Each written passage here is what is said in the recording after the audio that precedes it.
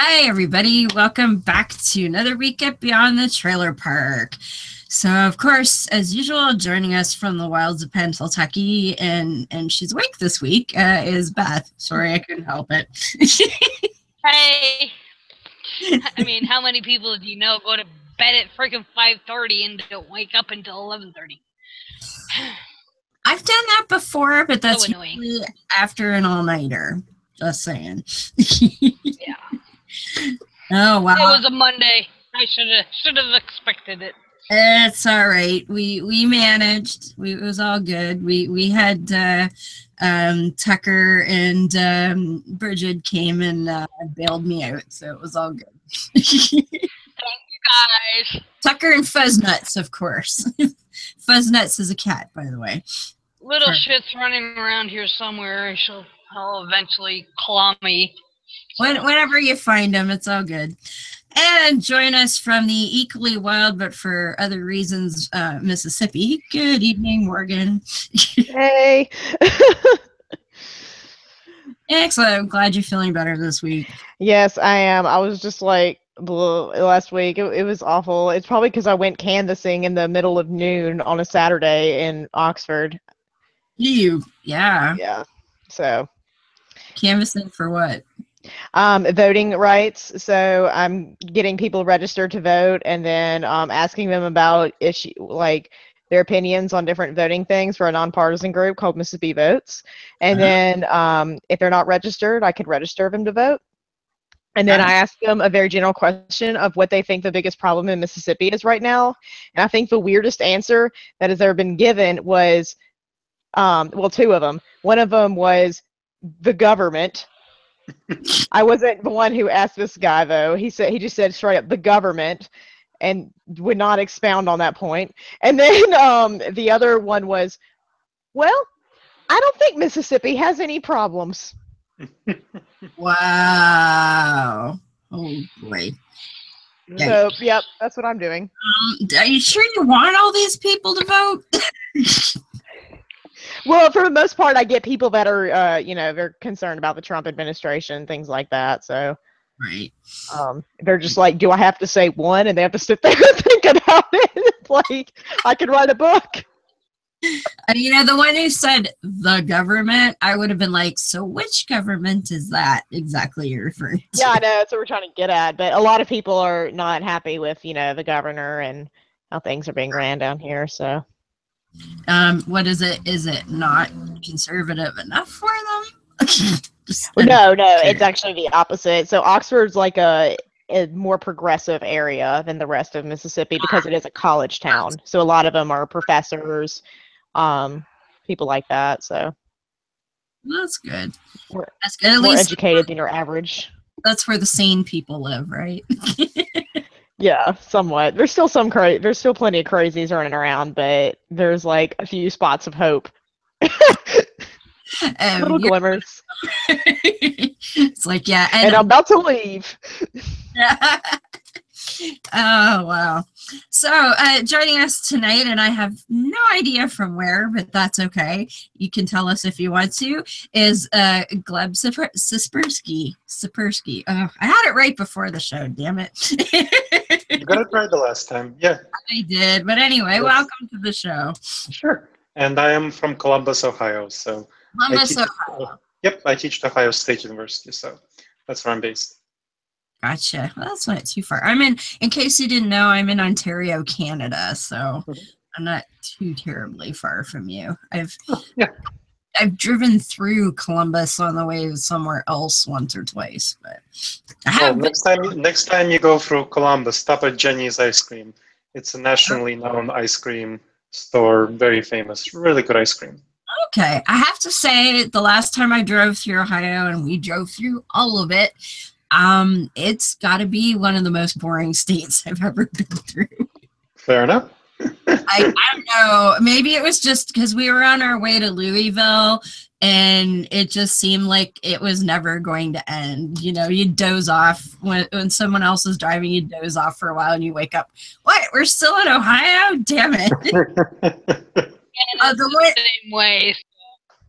Yeah, the one thing I always remember though is Big Butter Jesus, who became fried Big Butter Jesus and now is $5 footlong Jesus. I don't know what you're talking about. It's down near Cincinnati, and it's this church that put a huge industrial foam statue of Jesus out in front of their church. And the original one, he was going like this up to the sky, and his other nickname was Touchdown Jesus. Okay. But the locals tended to call him Big Butter Jesus because the foam was sort of butter colored. He got famously hit by lightning and burnt down to the frame. At which point, all there was this metal frame that looked like two big arms, and he became Terminator Jesus. That's good. I like that. Thank you for sharing that story. And then when I drove through, because the lightning strike happened in 2010, because I was actually in Mexico at the time, and I remember reading it on my news feed, going, "Damn, that's ironic." And some people were like, "What does that mean? That guy just committed suicide because he lightninged himself?" And it was 2013 when I drove through and realized that he's been replaced, and he's now the other one, it was only Jesus from like the shoulders up, which was really weird because it looked like he was like bursting out of the ground and going. It was the weirdest fucking thing ever. But the new one, he's standing kind of normal, but he has his arms out like in front of him, sort of, and it was this big, so people are calling him $5 footlong Jesus now. That's where that name comes from. Okay. Yeah. It's actually not far from where Callie used to live, Callie Wright. They've moved, they're just getting ready to move again, but so I'm not sure if she's close to it any longer, but I know the first time I mentioned it to Callie, she's like, "Oh, that's right near where I live. I drive by that thing every damn day." So and that's down Cincinnati way, so yeah, that's what I know about Ohio. It's really, really boring to drive through until you get to Touchdown Jesus, and then it's exciting for 2 seconds. But what you do is far more exciting. So, as you say, you were professor at the University of Ohio, is it? Ohio State University. Ohio State. I'm thinking the way we name them in Canada, sorry. So Ohio State University, and what exactly do you teach there? I teach in Decision Sciences Collaborative in the History Department. I focus on decision-making in politics and business. That's what I research and teach on similar topics. Excellent, excellent. That's always something we need to know more about. But you've gotten on I don't know, a campaign, I guess, and it's the main thrust of it is something called the Pro-Truth Pledge. And I have to say that slowly because I tried to say it quickly earlier and it didn't come out very well. Thank you for slowing down. So, and I know you've been sort of making the rounds and talking a lot about that. So if you could just summarize sort of what that is and why it's important. Sure, happy to do so. So for folks who are following along and are by computer, I'd recommend that you go to protruthpledge.org. So again, the website is protruthpledge.org. So you can follow along with us and see what we're chatting about. So if you go to this website, you'll see that the first thing that comes up is a thing that says, tired of politicians who will say anything to get elected? The Pro-Truth Pledge reverses the tide of lies by calling on politicians and everyone else to commit to truth-oriented behavior. And that's what it is. It's a pledge where everyone, including public figures, are committing to truth-oriented behavior. The purpose of it is to reverse the tide of politics that's been so big in the United States, in the UK recently. I mean, the United States with Trump, geez, so much stuff, so much lies, so much deception. And really, we don't have much effective ways of preventing it. People are believing Trump, so he is believable. He's very convincing in his line, and people are buying it. Very many people are buying it. So if you look at polls, for example, when he says that he won the popular election, the popular vote in the election, when he actually lost by 3 million votes to Hillary Clinton, well, over half of Republicans believe that Trump won the popular vote. So they believe that. And when he said that Obama wiretapped Trump Tower in the 2016 election, I mean, no evidence at all of that, no evidence. And most Republicans believe that. I think latest poll I saw was that 40-ish% of people in the United States believe that. Well, so, it's ridiculous, the things that I've seen supposedly come out of that man's mouth that are just like, I'm in Canada and I see it and I'm like, well, there's no damn way that's true. And yet people are just absorbing this and it doesn't seem to matter when he's proven wrong. They seem to come up with some excuse as to why somebody is saying that he's wrong when he isn't, or why. Yeah, like 3 million people voted illegally. Like when you confront them with the facts, they'll just be like, oh, well, those 3 million don't count. Those were illegal votes. So he did win the popular vote. And, you know, it's just excuse after excuse that they'll come up with. And it's... Well, it's like I was saying before the show with you, Morgan. I mean, I've been in discussions recently, concerning the healthcare. And this one woman was like, well, the best example is Pat Toomey came out today on a national, regional newscast and said that people on Medicaid will not lose their Medicaid. That is a fucking lie. The simple fact, I mean, if you look at the bill, how it's structured, and yes, I have read it, I have a headache from it, but and they've called them out on this, and not only is Toomey saying it, Conway is saying it, Price is saying it, a couple other politicians are saying it. It's an outright lie, but people don't care. And like I was talking with this woman the other day about health care. Gonna come out of my mouth quite a bit today. She's like, well, I'm just sick of illegal immigrants getting healthcare, free healthcare. And I'm like, they can't. Yeah. I'm not saying that it does not happen, that fraud is not happening, but illegal immigrants cannot in any way, shape, or form, except for 2 caveats that I know of, which predate Obamacare, by the way. That's EMTALA, and I've talked about it before. It's the Emergency Medical Act, that if you go to a hospital, they have to stabilize you. Yeah. Insurance thing. And also there is what's called emergency Medicaid, which primarily gets used for pregnancies. You know, an immigrant goes in and, you know, is pregnant and has a child. They have to treat it. Yeah. It's a program that states apply to the federal government to get reimbursed for that care. Okay, that's 2 caveats to that thing. But in general, if I was an illegal immigrant, I cannot walk into the welfare office and come out with Medicaid. You do not qualify. The 1996 Reform Act stipulates that. So, and I said this to this woman, so then she moves the goalpost. Well, I'm talking about all aid. I'm like, no, we were talking about Medicaid. You just don't care. Yeah, it's really hard to get people to care. This is a really challenging thing. So the effort that I've been working on with a number of other behavioral scientists and other reason-oriented notables is to how do you get people to care about truth in politics?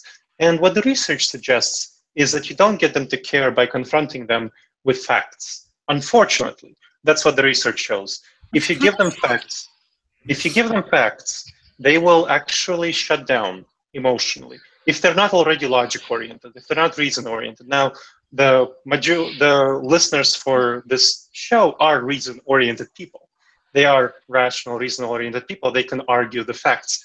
However, what research shows is something very counterintuitive. When I first learned about it, it was very surprising to me, that if you give people who aren't reason-oriented, if you give them facts that counteract their ideology, their worldview, they will shut down. They will try to find excuses for why their worldview is still correct, and they won't update their beliefs.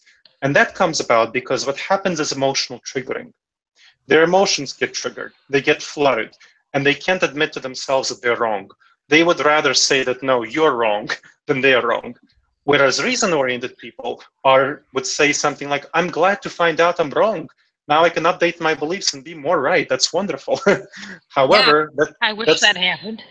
Yes, but that's not the way that the vast majority of the population thinks. So what the research suggests we need to do in order to engage with these people successfully is to first get them to commit to truth-oriented behavior. This is based on research on science popularization. You know, how do you talk about, let's say, global warming? You can, to a global warming denial. You can first say, well, yeah, hey, global warming happens, here's the facts, and they won't listen to you. Or you can say, hey, here's how science works. You know, people have an idea, and then they do an experiment, and they test out the experiment. They see if it makes sense. If not, they revise it, and they go further data. And let's talk together about how would you conduct experiments to see whether global warming takes place or not. And then you lead them through the kind of experiments that are conducted. They're much more likely to believe that global warming, human-caused global warming is real if they come along with you. And if you don't start from the facts about global warming, but you start from the facts about how science works. Similarly, the Pro-Truth Pledge is meant to do a similar thing around truth in general. So for folks who are following along at protruthpledge.org, you can see that it talks about 12 behaviors that research in behavioral science shows are correlated with truth-oriented behaviors. I'll read some of them to you just for those who aren't on the website right now. And for those who aren't on our computer, you can just go to protruthpledge.org and read along. So one is verify. Fact-check information to confirm it is true before accepting and sharing it. Another is sharing the whole truth, even if some aspects don't support my opinion, so not lying by omission.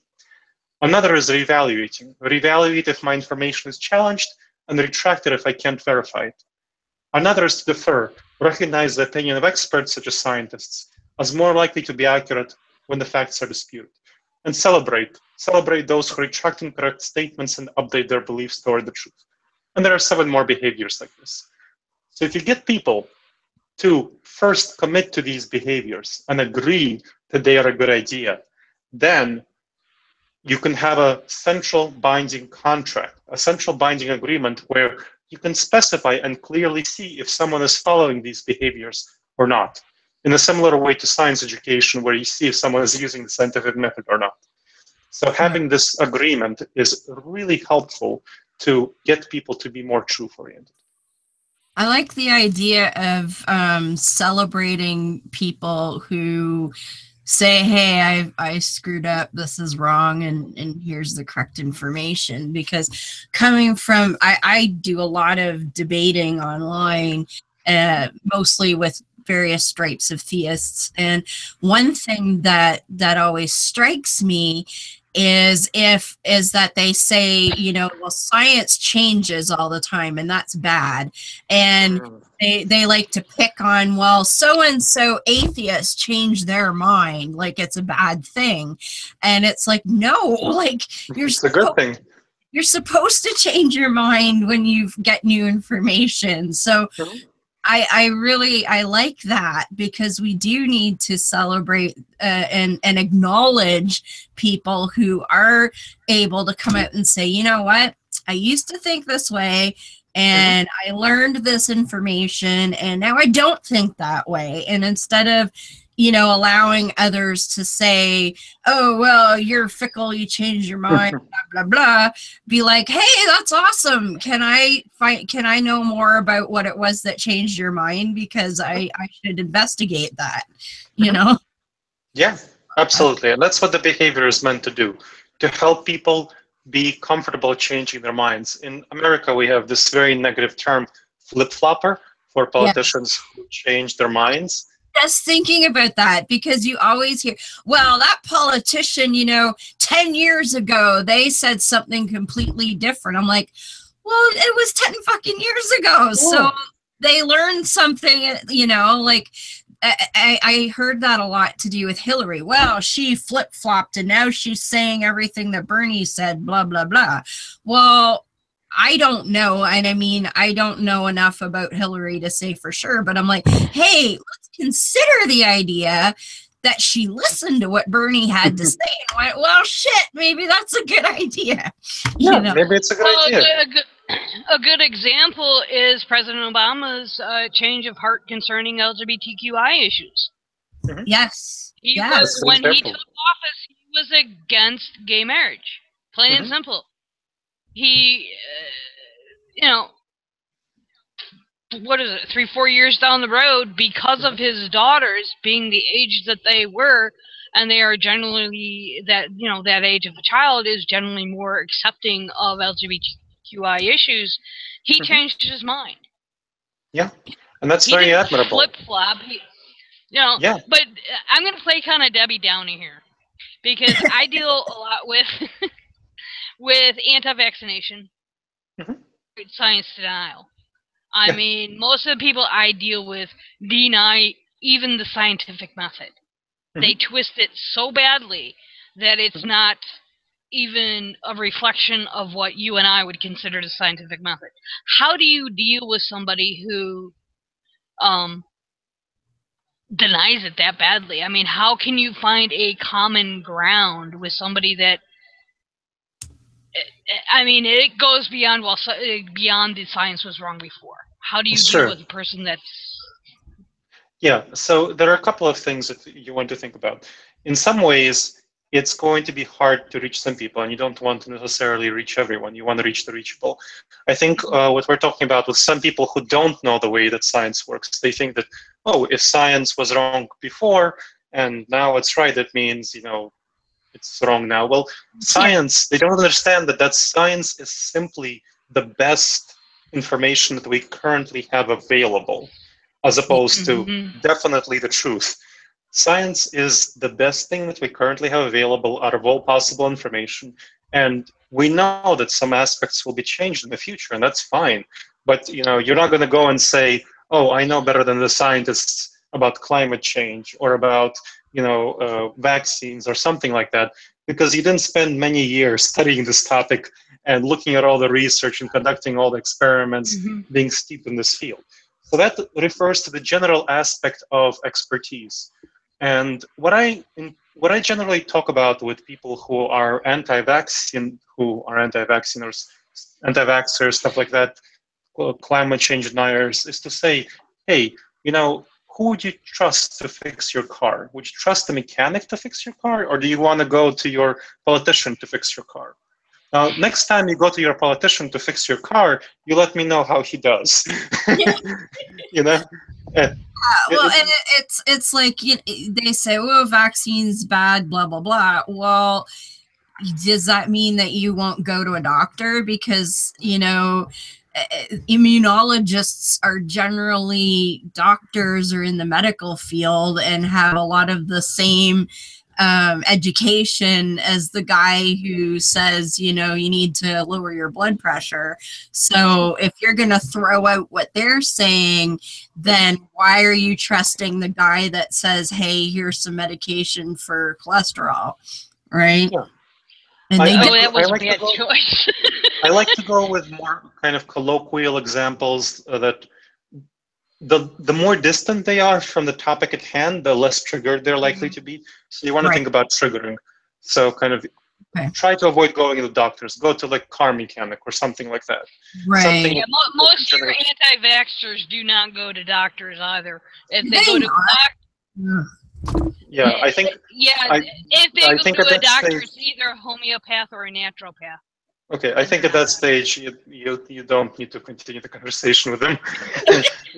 you I wish it was that easy. I hear you, but I'm being serious. You want to reach the reachable. I mean, if we think back to Hillary Clinton's statement that half of Trump's supporters are in the deplorables basket. Now, I don't know if it's half or not, but I think the general gist of what she's saying is accurate in the sense that some of Trump's supporters are not going to be reachable. Some are. So, for example, if you folks know about what the Rotary Club is, that's a conservative Christian organization. So when you go to their meeting, the first thing they do in the United States, at least, I don't know what they do in Canada, but in the United States, they do the Pledge of Allegiance and then a prayer to the Christian God.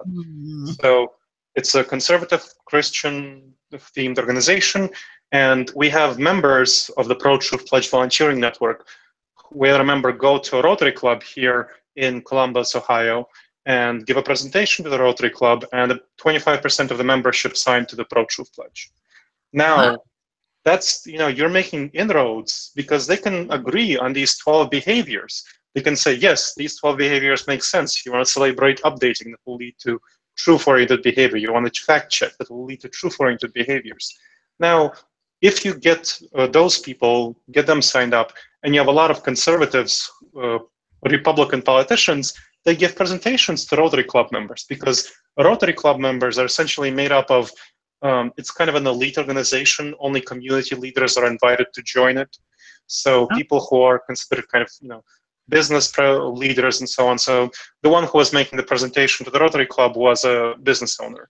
So that's why she was invited to make the presentation. Right. And she was able to get there. So, and she gave the presentation, they signed up. These are venues where politicians are trying to get their support. Conservative politicians are going there to get support, both financial support and community influencers support. Now, if those conservative politicians are not going to sign the Pro-Truth Pledge, and the members of the Rotary Club are going to sign the Pro-Truth Pledge, the members of the Rotary Club are less likely to support those politicians. So this is a thing that appeals across the partisan divide. And this is why it's very important. We are appealing across the partisan divide. We are appealing across the religious divide. We have an Episcopal bishop who signed the Pro-Truth Pledge. So this is something that appeals to people. It's a broad-based movement. And the more people who can get on board, the more people go to protruthpledge.org and sign the pledge, the more power we'll have to get other people to sign it. And I can talk about the details of how that works. Yeah, no, that's a good idea. And do you foresee something like this maybe, I don't know a lot about the CPAC thing, but that just popped into my head as hey, what if you could get somebody to talk about this at something like CPAC? Because we've talked to David Silverman before, and he talked about him showing up at CPAC and going, hey, I'm an atheist, and finding out, holy shit, there are conservative atheists that were glad to see me. So it makes me think that something like CPAC would be a good place to, because that's the kind of venue where, let's just say, more of the truth challenged kind of person might show up. Oh, definitely. CPAC can be a venue if we get a person with connections there. We're able to get into the Rotary Club because we had a business owner who had connections there who can get it. So it's all about connections. So the more people we're able to go to protruthpledge.org and sign up, the more connections we're able to make. So, for example, we want to go into churches, conservative churches and liberal churches alike, and get people to sign up. And that's great. We have volunteers going to festivals of various sorts and getting people across the political divide to sign up. That's great. I mean, we're getting various influencers and notables to sign up. I mean, Peter Singer signed the Pro-Truth Pledge. Dan Barker signed the Pro-Truth Pledge. So August Brunsman, the executive director of the Secular Student Alliance, signed the pledge. Herb Silverman from the Secular Coalition for America signed the pledge. A number of people, Aaron Ra, Noah Legends, Thomas Smith. We have a number of people who signed the Pro-Truth Pledge, and they are telling their fans to sign it. So we're getting a lot of people who have influence in the community signing up, and then they're conveying it to their networks. So it's a network-based idea. So it's spread for your network. So for folks who are following along, if they're on protruthpledge.org, they can click on the orange button that says take the pledge, and I'll show you how it works. So you put your name in, your last name, your email, those are required. You put your phone in. That's important to get action alerts, which we'll get to in a bit. Then you put your home address. The goal of that is so that we can tell your representatives how many people have signed the pledge. And one of the boxes says, I call on all of my elected representatives to take the approach of pledge. That's everyone from your district judge to your mayor, to your state house representative, to your congressperson, senator, president, and so on. And the same for equivalent office in Canada. So we have people in Canada who are doing this. And then we have volunteers. So one of the things that you can do is help with the pro-truth pledge.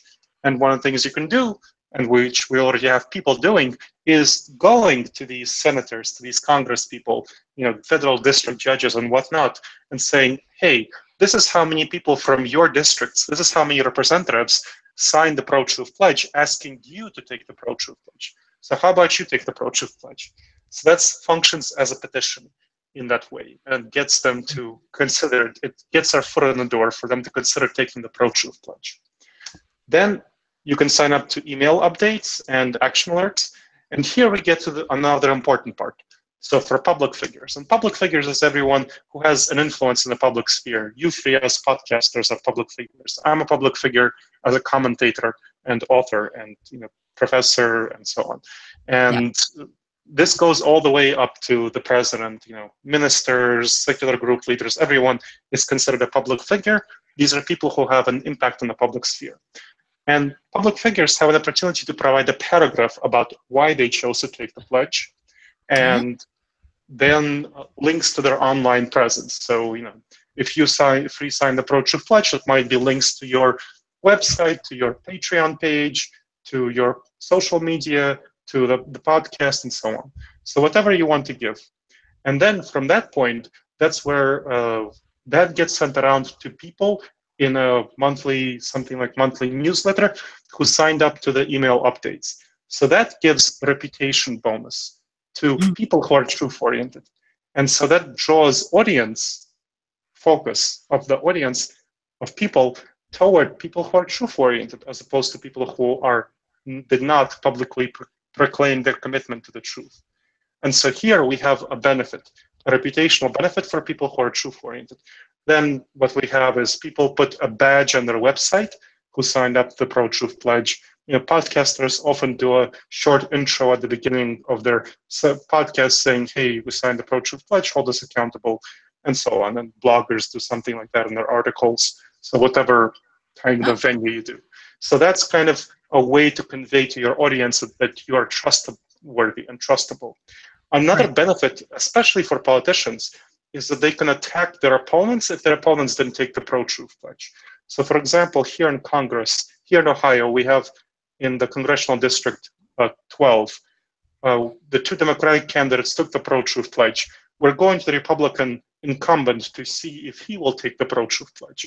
And if he won't, the Democrats will be able to attack him for not taking the pro-truth pledge. So it has a strong incentive. There's an incentive for politicians to take the pro-truth pledge as a tool for themselves. Okay, so one thing that just popped into my mind when you're talking about people putting the badge on their website and things like that, or on their blog. Now, what if there's some jerk out there who decides, well, I'm just going to take that label and stick it on my website, whether they've, pledged to do anything or not. So that I could see a number of people I could think of off the top of my head that might do something like that. Definitely. So here, if they take, goes under FAQ 3. How are pledge takers held accountable? So for people who are on the website and who are following along, you can click on FAQ 3, how are pledge takers held accountable, and check it out while I talk through it. So we have a mechanism for holding pledge takers accountable. For private citizens, so large majority of your listeners, that involves essentially community accountability. So people who take the pro-truth pledge, we encourage them to share publicly that they took the pro-truth pledge. That has several benefits. Now, research shows that if you do a pro-social behavior, your network is likely to do it as well. For example, if you donate to a cause and are public about it, your network, social network, is likely to do so as well, much more likely. if you stop smoking, your social network is likely to stop smoking. If you lose weight, your social network is likely to lose weight, and in noticeable weight. And similarly, if you take the pro-truth pledge, yours and are public about it, your social network is likely to take it as well. So you have a positive impact on them, and then by stating it, they help hold you accountable to make sure that you stick to these behaviors. So, and you have an opportunity also to join a group of pledge takers. And that's only for people who volunteer to help with the pro-truth pledge.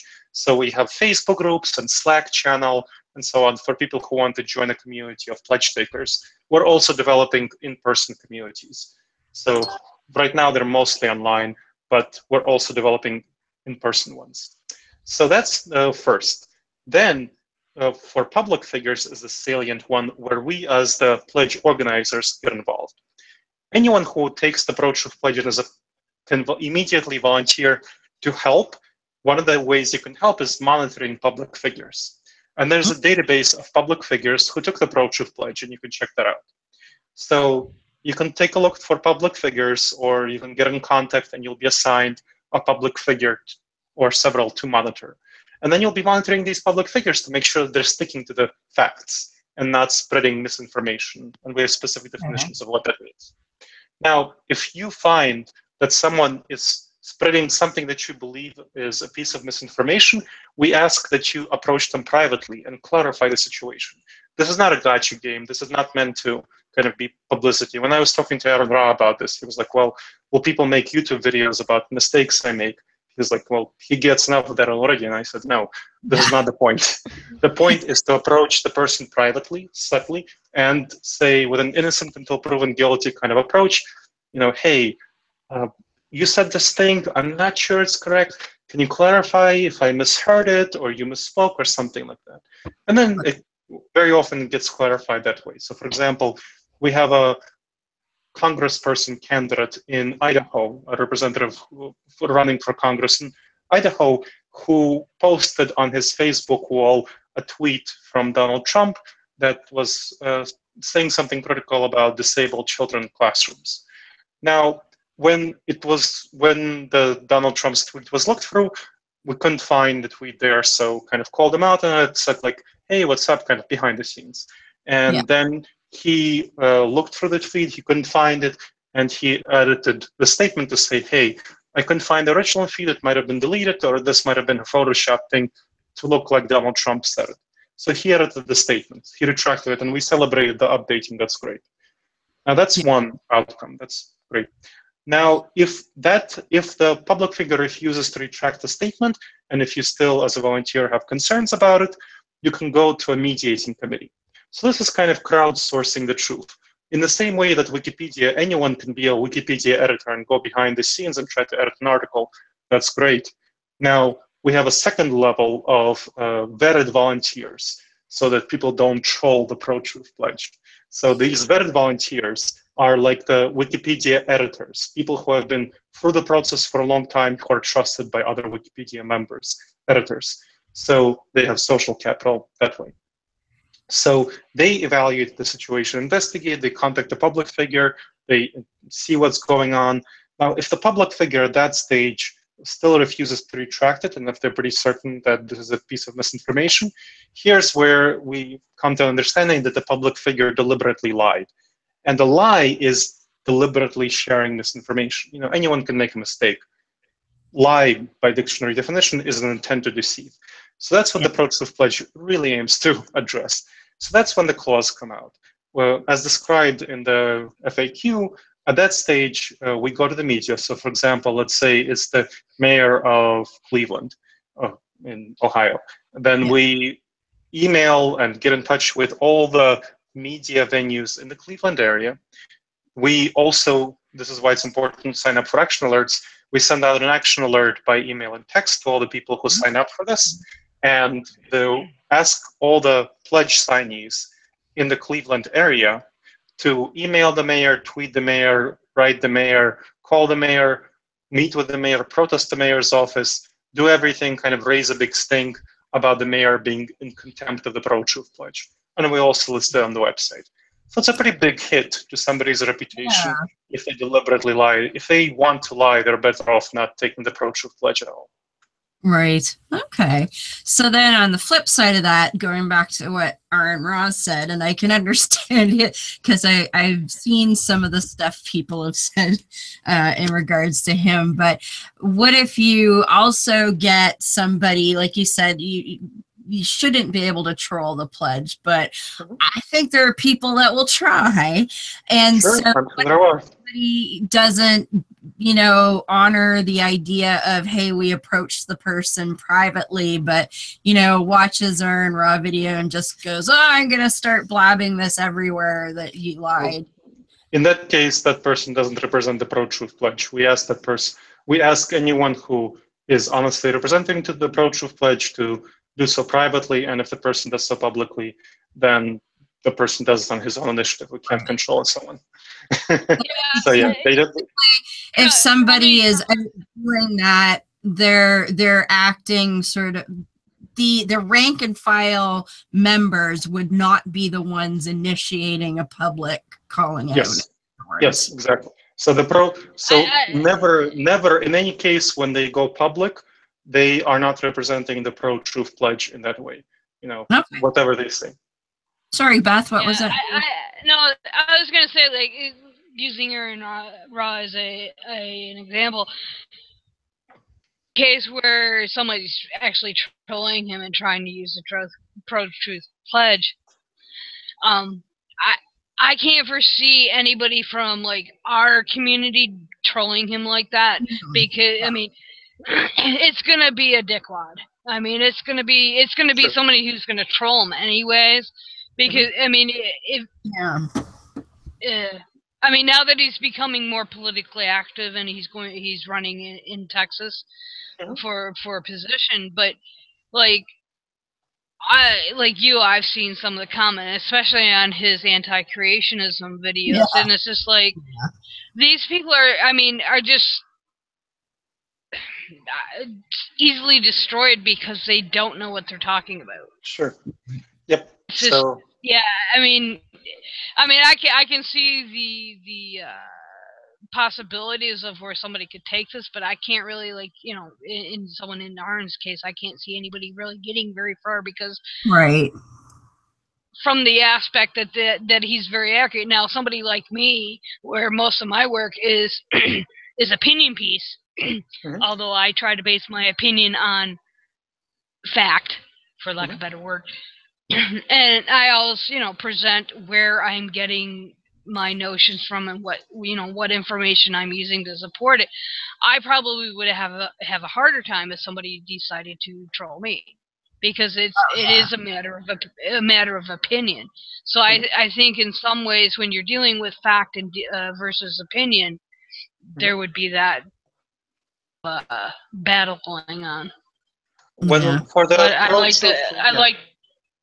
the pro-truth pledge, we have one of the behaviors is distinguishing between my opinion and the facts. So as long as you're doing that, you can take the pledge fine. And like I said, no one who publicly goes out to criticize someone, like saying, oh, hey, you're not sticking to the pro-truth pledge, they're not speaking for the pro-truth pledge in that case. Though, you know. So there's a specific procedure that's followed. Yes, exactly. And so you can tell right away if somebody is not following that procedure, then they're just being a dick. Exactly. They're just being a dick, and they're not speaking for the pro-truth pledge at all. So that's why we say, you know, you approach the person privately, you know, with a innocent until proven guilty, not like saying, hey, you liar, why did you lie, you liar? You know, that's not what we want to do. And it's something that always drives me crazy when I'm debating theists, because they love to throw out, well, you're a liar. And what they mean when they say that is, you won't agree with me, and you're still contradicting what I say. They don't seem to understand that the intent has to be there, that you are willfully disseminating false information. Just because you think I'm wrong and that you think I should know I'm wrong doesn't mean that I am in fact wrong.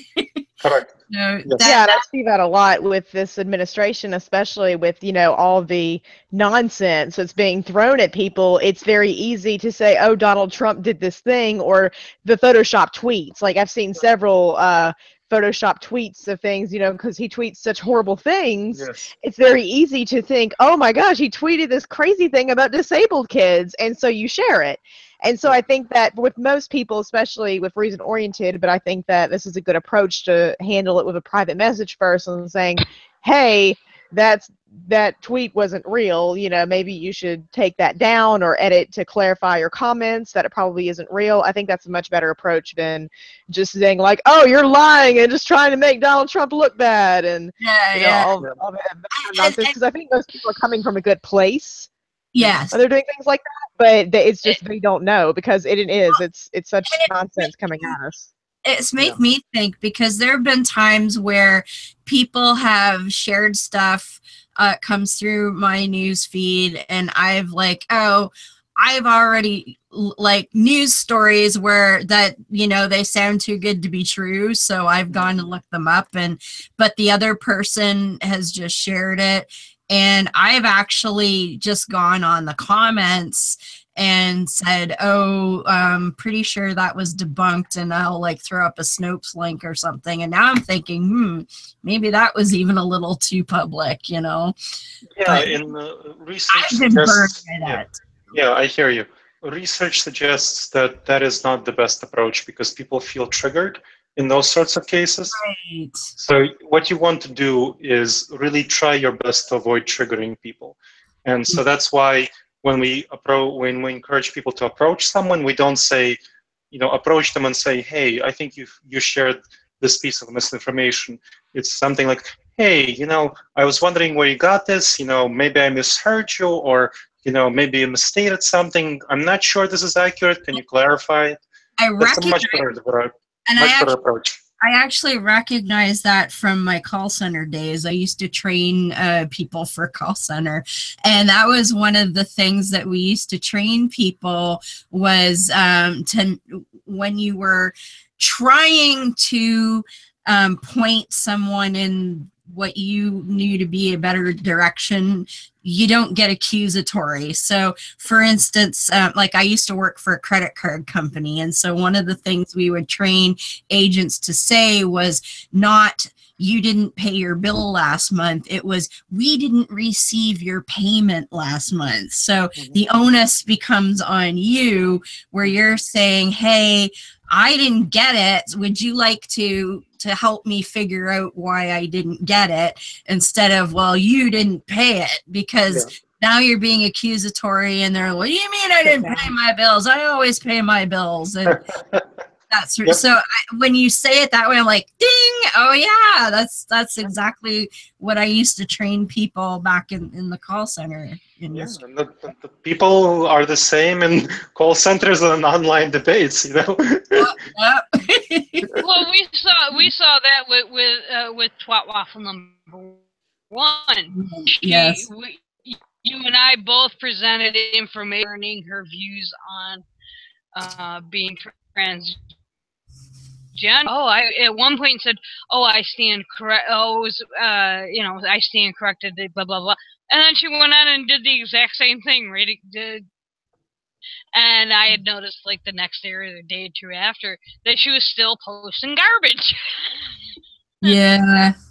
It's sometimes this is you'll get somebody to admit that they may be wrong, and they just go ahead and do it anyways. So it's like you said, for me, one of the biggest things that I've had to do is the person that I am debating or having a conversation with, if it's online,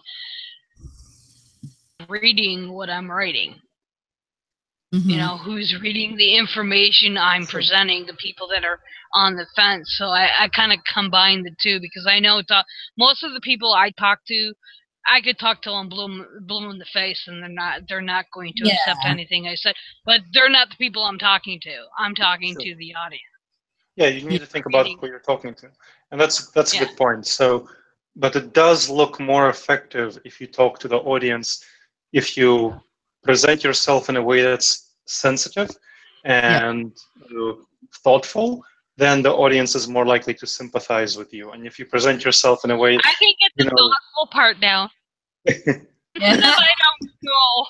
I can be a little rough around the edges. Well, and I tend to be pretty blunt, so that's why, you know, when I see and when somebody, like, there's been a couple of times, well, more than a couple of times, but there's been times where I've seen a news story, and the one I'm thinking of, there was a fake story going around a few months ago that said the Church of Scientology had lost its tax-exempt status. And we can't stand Scientology. We've done lots of shows about Scientology, and I was like, yeah! And I shared it, and like as soon as I shared it, I was like, wait a minute. The ex-Scientologists we know have not said anything about this. Hang on. And I went and did, you know, looked around at actual news outlets, because I like, wait a minute, what website was that? And it wasn't one I knew. And then I was like, I don't see anything on like actual news outlets. And the Scientologists, ex-Scientologists I know aren't talking about this.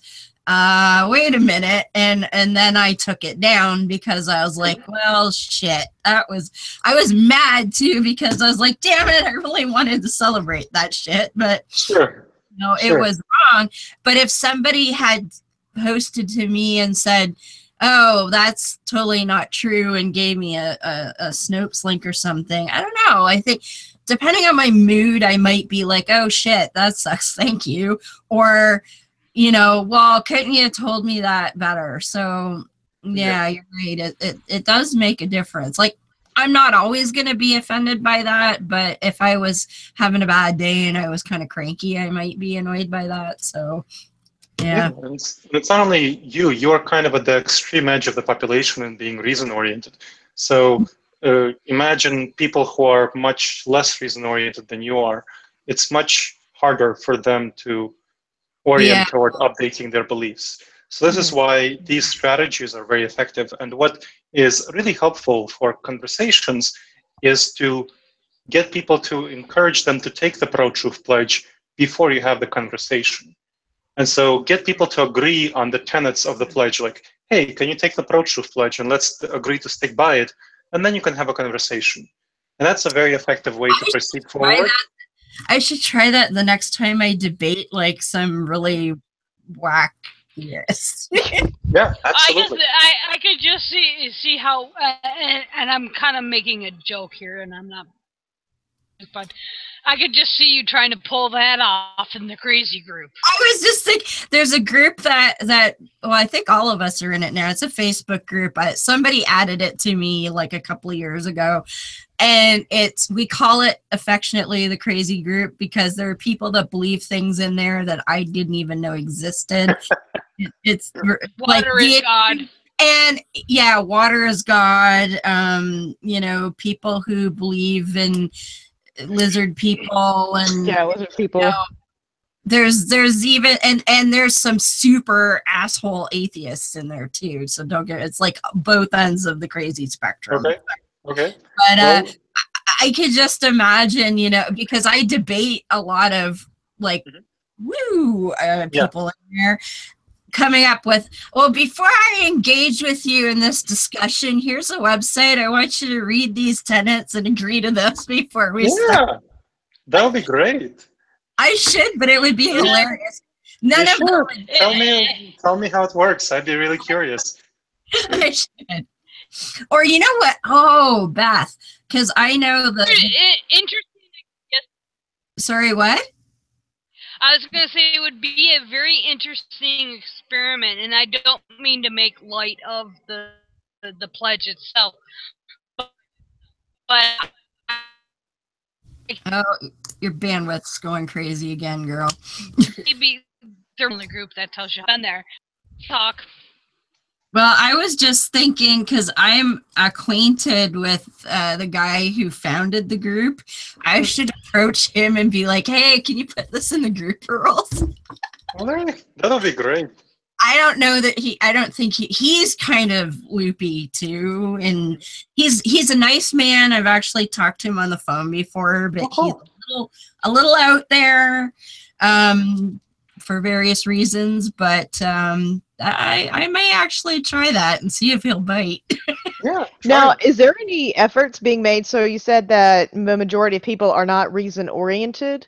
Are there any efforts being made right now to make people more reason-oriented, or is that just a lost cause at this point? The Pro-Truth Pledge is a way of doing that. So the Pro-Truth Pledge is essentially a way of getting people to be more reason-oriented. There's research showing that if people commit to, I'll give you an example. If people commit to a code of honor, if students commit to a code of honor prior to taking tests, they're more likely to be honest on the tests. And this applies to a number of instances. If people commit to a code of honor prior to filling out a form or taking various doing things like tax forms, they're more likely to be honest on these things. So the Pro-Truth Pledge is a way of changing our society, of getting people to be more honest. That's one way. One is you take the Pro-Truth Pledge and get them to take it. Second, the behaviors in the Pro-Truth Pledge. So if you look at the Pro-Truth Pledge, one of the behaviors asks people to retract information that reliable sources have disproved, even if they're my allies, and compassionately inform those around me to stop using unreliable sources, even if those sources support my opinion. So, whether Breitbart News on the right side or Occupy Democrats on the left, both are bad sources. So you essentially, you get the internal motivation of people taking the pledge, and you get the external motivation of your community around you being more rational, more reason-oriented by practicing these behaviors. And the pledge itself gives guidelines for essentially what is reason-oriented behavior. And reason-oriented behavior is behavior that is most likely to result in an accurate evaluation of reality. So kind of getting at the base of what reason-oriented behavior means. You have an accurate evaluation of reality. So that's what the pledge is meant to do. And the more people engage in this, we are launching essentially a movement to change our society in the same way that the environmental movement changed our society to care about the environment, to care about clean air and water. It was launched in the 1970s. We're launching a movement to get people to care about the truth. And we're using a lot of the strategies that have worked for the environmental movement. So strategies like raising awareness. One of the fundamental aspects of the environmental movement that made it mainstream was the publication of Silent Spring in 1962 by Rachel Carson, which got people to really think about the environment and care about the environment, their health, and so on. The Pro-Truth Pledge does some of the same things, and Rachel Carson then talked about what you can do. The Pro-Truth Pledge does some of the same things. It talks about the danger of lies in politics and what you can specifically and concretely do to address this problem in your society, your own behavior and those of others, and then get politicians and other public figures to take it. So it really changes the dynamics in our society to tilt it toward truth instead of lies. Well, just quickly, I was going to say, just looking at the items that are listed, I see the characteristics of critical thinking in those behaviors. And so it's you're teaching critical thinking without telling them you're teaching them critical thinking, basically. That's exactly right. Yes. Which rolls into my question. If you're familiar with the 2012 Texas platform, one of their educational points was they wanted to eliminate critical thinking in schools. Yes. Yep. How is your outreach towards education, towards schools? I mean, are you doing anything like that in a way to combat that shit? We are. So we have a principal who is in charge of a middle school in Florida, and he is currently working on adapting the Pro-Truth Pledge principles to his curriculum for his school. And what he'll be doing is creating a module that will be adapted to the requirements of education for the Florida standardized teaching program, the Common Core, stuff like that. And then what he'll do is for each of the 12 behaviors, students will have a module where they spend a week on the behavior. They will create a podcast or a blog or something like that themed around the behavior. They'll have relevant readings and so on. And so he will test run it as an initial series of things and perfect it over time. So then we'll have a standardized set of curriculum that we can offer to other schools that want to implement it. Deb, you know what this reminds me of? Chris DiCarlo. I was thinking that myself. So Chris DiCarlo is a local philosophy professor who he's written a couple of books, one of which is called How to Be a Really Great Pain in the Ass. But he's actually worked with our provincial government here, and he's instituted a critical thinking curriculum in our high school curriculum. So it was last year was just the test run. It's curriculum or school wide this year, and he's consulting with other countries on this. He was even asked to go to China and talk about it. So yeah, we're trying. We are. Excellent.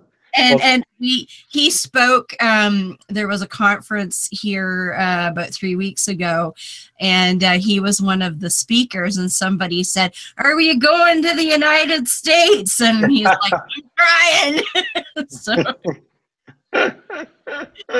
we need more of that here. Well, tell him, if you're in touch with him, tell him about the Pro-Truth Pledge. Encourage him to take it.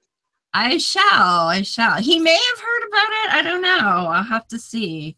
I'll definitely have to see, because I think he'd be very interested, for sure. So, but it's coming up. You said you had to go about an hour. So thank you for joining us.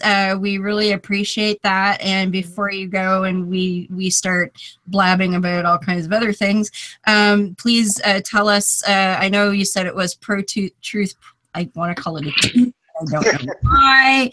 protruthpledge.org. If there's any other links or things that you want to talk about before you go, please do.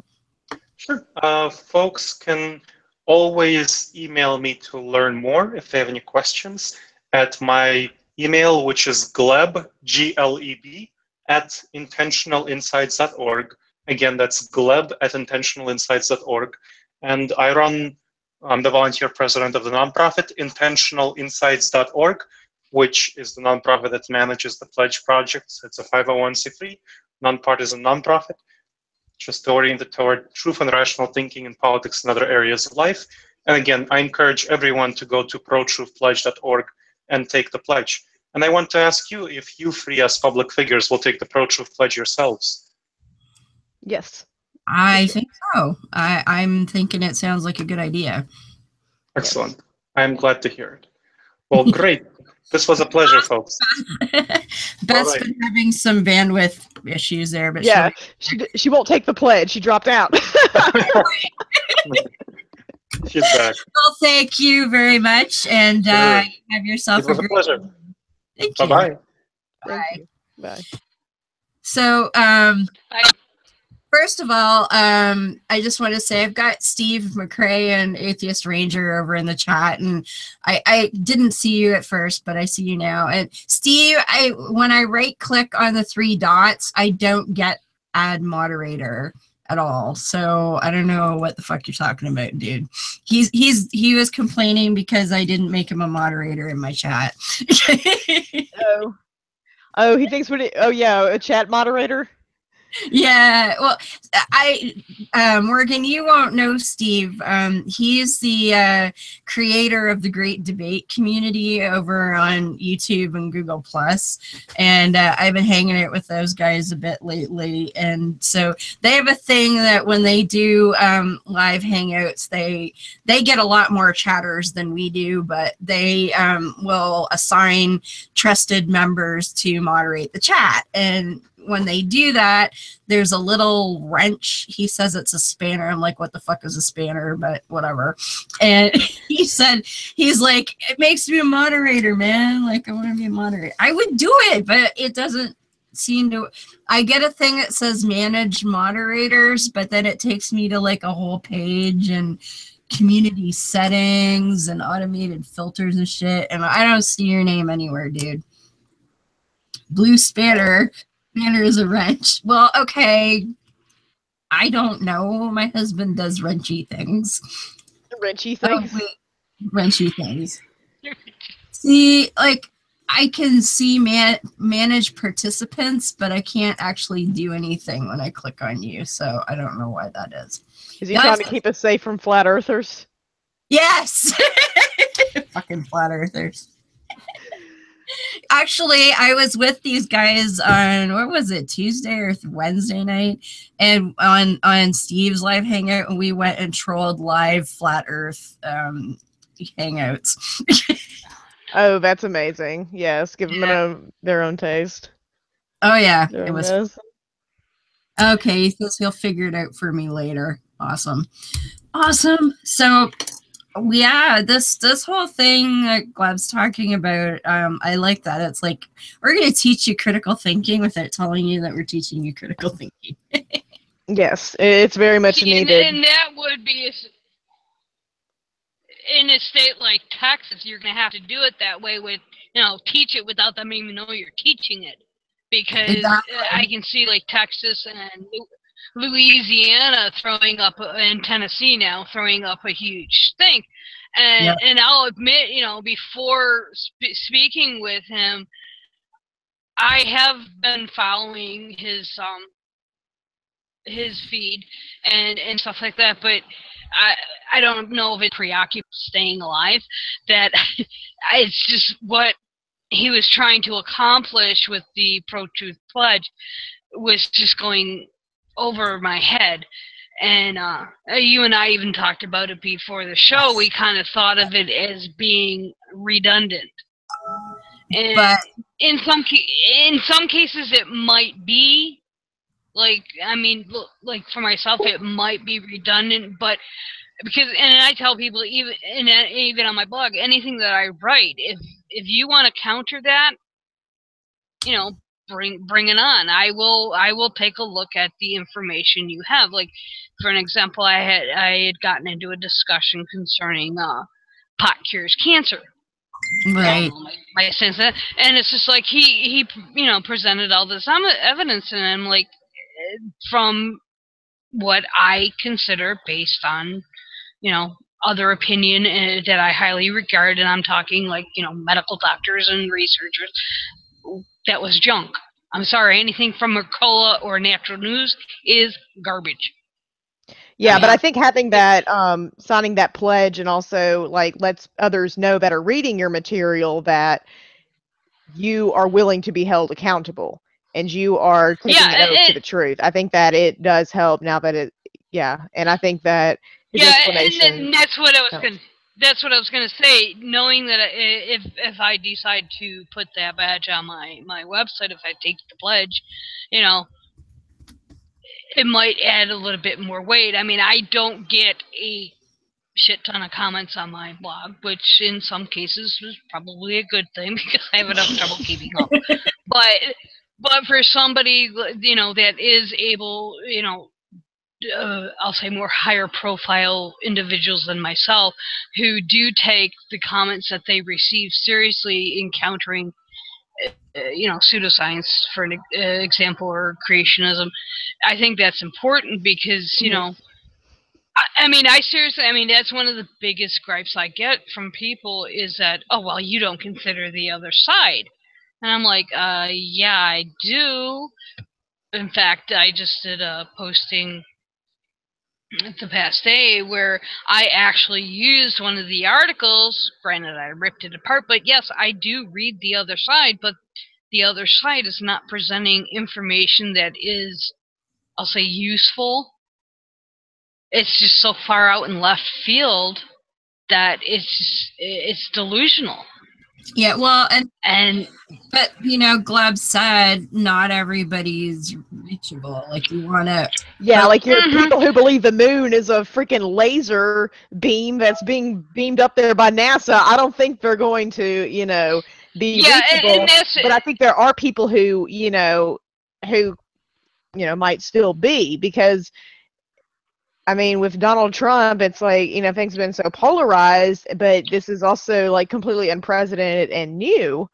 And so I think that we have to at least try to counter it. And I think that there are people who are reachable. It's just they don't know that they're not being engaged in critical thinking. They, again, like I tell and about how I had to take that Christian worldview class back at my crazy school, and I was being taught, oh, you're doing critical thinking, when in fact I was being taught apologetics.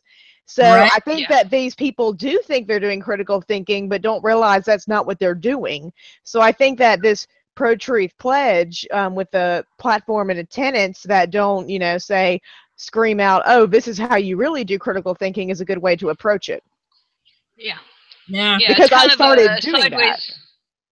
And the thing is, like what you were saying, well, what we were saying earlier, Beth, about wondering, you know, is this kind of redundant? But when you add the, you know, it's redundant to us because we kind of basically do that.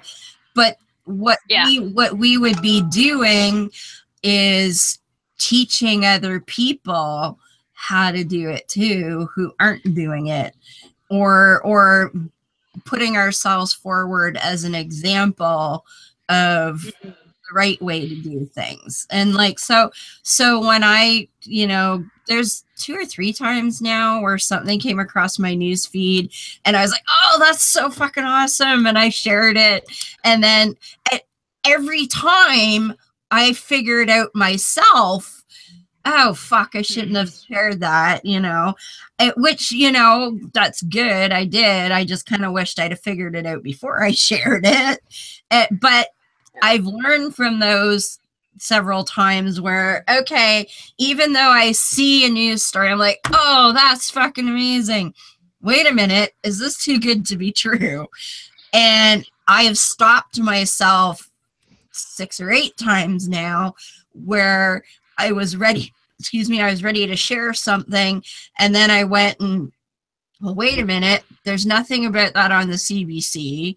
And there's nothing about that on, I mean, CNN, but there's still news-ish. And if it's big, it's, you know, like the Scientology thing, I'm sure as hell CNN would have had something about that. And, you know, I'm not seeing it here. I'm not seeing it, you know, in other places. I would expect to see it.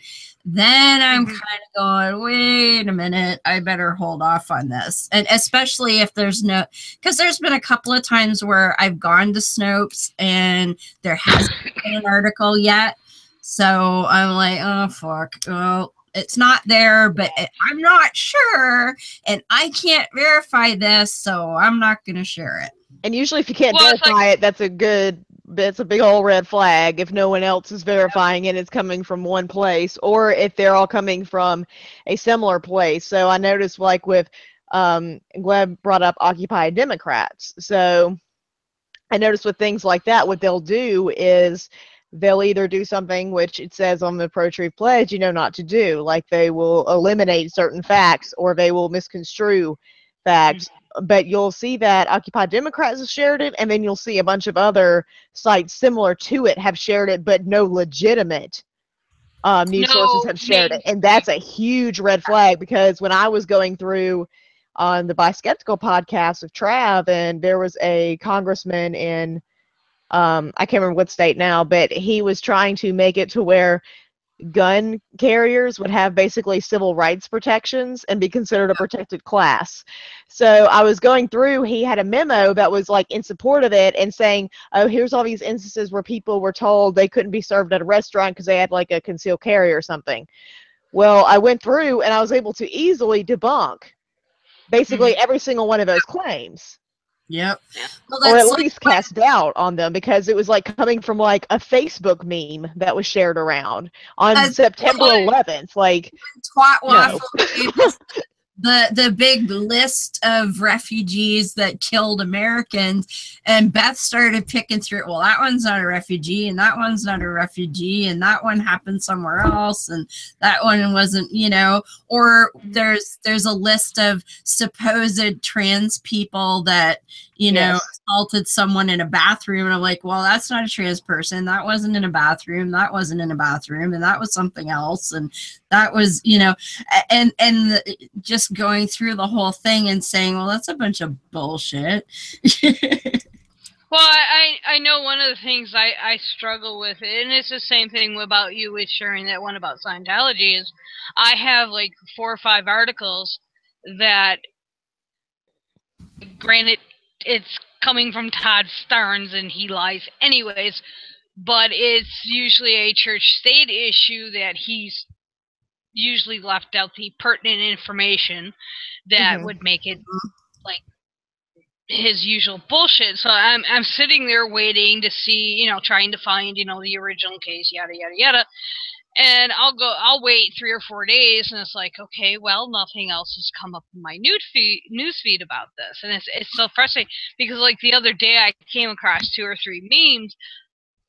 I liked the memes, but I wasn't 100% sure about the accuracy of the information. And I didn't have time to vet it for myself. And I try very, very, very hard not to share wrong information. You know, I don't like to share hyperbole. In some cases I do if I'm trying to make a point. But it's like, when you get these things, it's like, well, okay, it's a good meme, it's got a good point, yet, but the information isn't correct.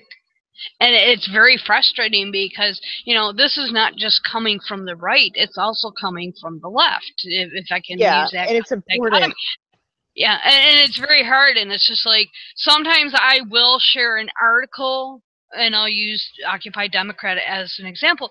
I will share one of their articles just because, I mean, I do headline hunt, and then I read the article and see if, you know, headline and article match.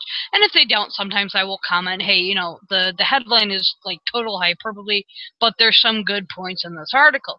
Well, there was this one Occupy Democrat article that was just total junk, but it had one really good paragraph. So I shared it. And it's just like, it's really a tough call when you aggregate the news in that manner. It's like, well, you know, I have, well, now I'm up to over 700 different news organizations or media organizations on my feed, not just Facebook. I have straight up, you know, message boards and yada yada yada. But I just added like, well, 130 newspapers from around the country.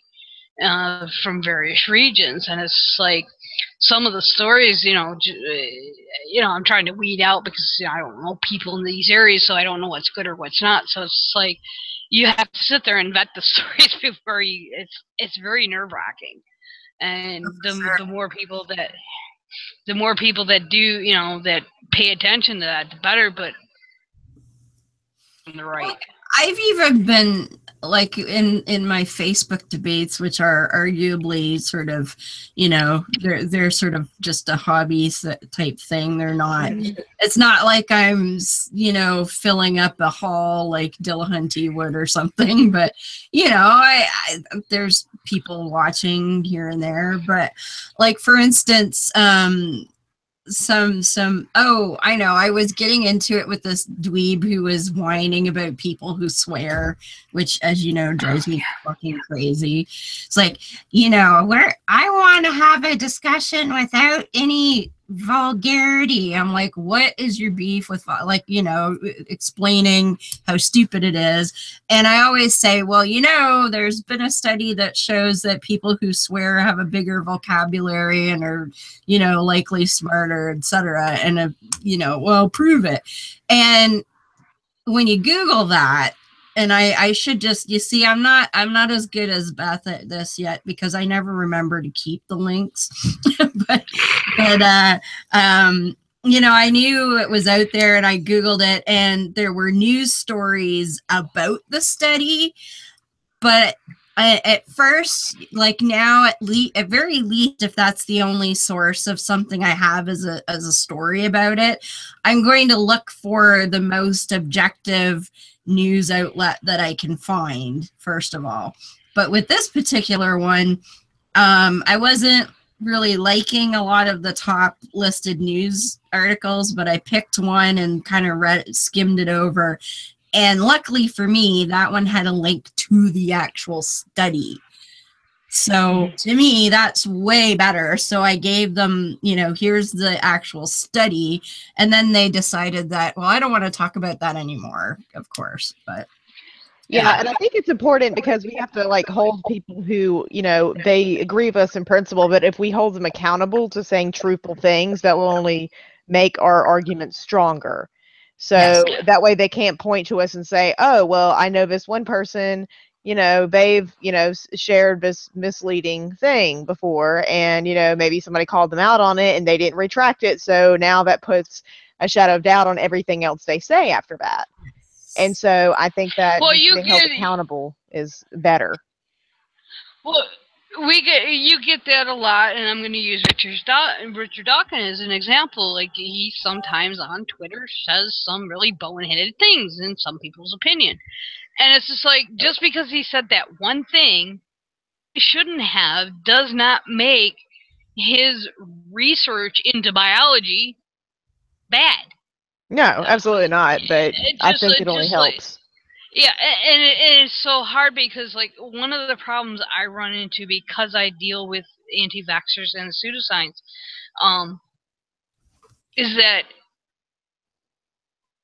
and Gleb did touch on it, I'm not gonna reach these people, and that's why I said a lot of times in my discussions I will think about the audience, people watching that are on the fence, and hopefully something I say, you know, or any of us in the pro science community, not just myself, when there's some really, really good people that, you know, are 10 times better at it than I am, and I use them as a guideline as how I want to approach things. It's very frustrating. I mean, even just in our Facebook debates, I mean, I jokingly say that, you know, people are like, well, what do you argue homosexuality isn't in the Bible and all that stuff? And it's like, because it's fun. Yeah. I mean, it's like, I know I'm not going to change their mind. But there could not going to change reading who, to them, it not being that in the Bible means the whole argument to them. So even though other people can come up with other shitty ways of justifying it, that one person might say, well, damn, you know, because I always felt guilty when I had to say those things about gay people, but I thought that's what God said, and now you're telling me God didn't say that? Well, hot damn, now I don't have to be a dick anymore, you know? And I know I think some people are looking. Sorry, go ahead. Well, I was just going to say, part of the thing, one of the approaches I use is that people cherry pick the 2 Levitical verses and they ignore the whole context of not just the verses, but the chapter it's in, the book that it's in, and the history prior to that point. And I have found with the few people I have actually changed their mind is like, I didn't know about that. It's like, so I think how we approach, you know, how we discuss things, I think that's important. That's why I'm very verbose in my blog posts, and they run 10,000 words or more. It's because I want to give it all, and it's tiring, but I am a weirdo, so I find that kind of fun. Yeah, and I can take those, and those would make my arguments better, because if someone says something maybe not as crazy as something that like a hardcore anti-vaxxer says, or maybe it's just like, oh, well, I have concerns, then I can take, you know, maybe some of the links that Beth has posted and, you know, not necessarily throw them, but say, well, here's how, you know, they've done the studies, like Gleb was saying earlier, here's how they've done the experiments to show that vaccines don't cause autism, and here's, you know, all this information on how they did that. And that will only, you know, so I see these debates as something that help me. Like, maybe necessarily you don't change the other person's mind, but people are watching, because I love to see people being salty as hell online. And so, yeah, I'll sit there and like get up my popcorn, all that jazz. But yeah, they help me. Example that Yeah. you'll relate to, Morgan. 3 people that I admire most within the legal field, besides Ruth Bader Ginsburg, is Todd Seifel, is Andrew Torres, and I knew I was going to blow a brain gasket. There's a third. Yes, thank you, Todd. I follow a lot. Yes, I follow a lot of what they write. I follow their opinions on court rulings, and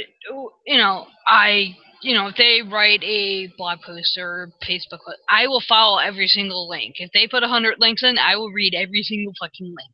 I will read every court case that and what they do is they're presenting their opinion on a case, and I think what it does is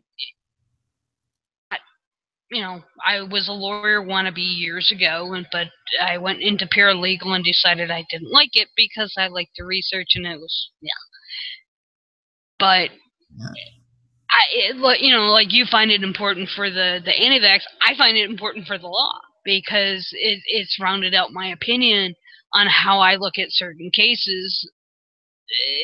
I think that's important, given that context. Oh, speaking of salty people being salty in debates, I was at Pride yesterday, and anybody who's on my Facebook will have noticed that we had some fun being salty with some Christians yesterday. But yeah, we had one group that were the really almost like Westboro Baptist type fuckwads. They were best to have fun with, really. But well, as I said before, the show, like, there were people, we were kind of standing around taking verbal pot shots at them, but it was they were standing right. The street behind us was closed because virtually everything was closed in that area. But they were standing in the middle of what would have been a side street, but because the street was closed, they were just standing. But there were people walking through constantly, and they were mostly just standing, holding signs that, you're all going to burn in hell and you're abomination, blah, blah, blah. And but people were walking by, and one guy walked by, he had his phone out, was filming himself giving him the finger as he walked by. It was awesome. But this one woman walked by, and I think she just made a verbal jab at them, and the one guy comes out with, "You have a nasty vagina." And I'm just like, what kind of fucking stupid thing is that? And she says, "Well, my girlfriend has a fucking awesome vagina, so fuck you." And I just looked at him and I said, "Well, I'd rather have a nasty vagina than a dickhead, buddy." At which point I was high-fived by another lesbian, so that was kind of cool. But were there a lot of protesters there? No. I wouldn't say a lot. Like, now we were in one specific area, which was called Young Dundas Square. So, which actually isn't the big square. He's obsessed with the microphone on Beth's headset, which is what that was. Oh, it's so cute. Oh my gosh. You've derailed my thought process of bigoted assholes because there's a kitten. I feel like there's been less and less, though, every year from what I see from pictures of pride parades, though. Like, less and less people showing up because I think they realize that all their bigot friends aren't there to agree with them anymore. Probably. I don't know. Like they're on the fringe now.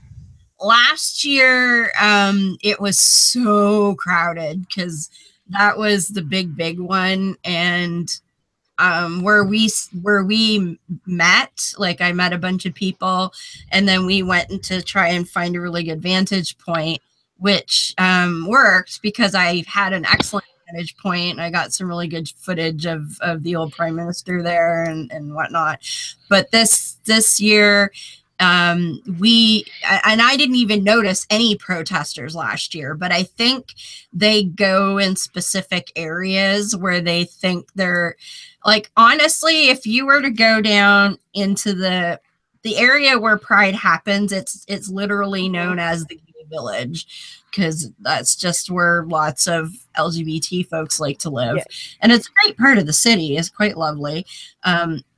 You know, and so if you were to go down like in the village with that shit, we're talking like 1 million either LGBT or LGBT friendly people in one place, like 1 million, literally.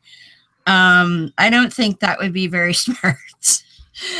So these people we're kind of at the beginning area, like it's a different square. Nathan Phillips Square is where City Hall is. Young Dundas Square it's a ways from there, and it's kind of like a mini square. Like it's like a mini Times Square. It's got lots of, you know, LED billboards and shit like that. But I think they chose to go there because there's a lot of traffic, but everybody's sort of going somewhere. There's not 1 million fucking LGBT friendly people in your face. At least that's what I thought. I really don't know. But the really asshole group, there was only 4 of them. And they had, you've probably seen pictures.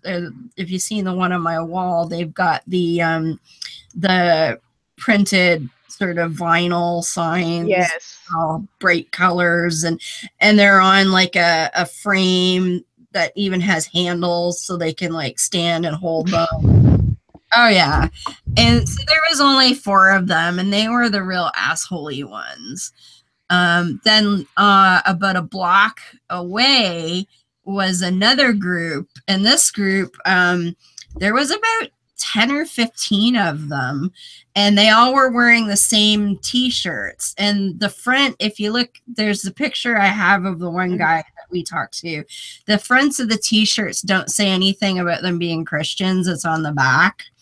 But there was the leader. They had like a little booth set up with literature, and the leader had a megaphone, and he was going on about, I used to be a Muslim and then I found Jesus, and if Jesus loved you, I love that, if Jesus loves you, he'll fix you. And I'm like, oh, so when they can't not be gay anymore, that just means Jesus doesn't love them anymore. Well, fuck you, buddy.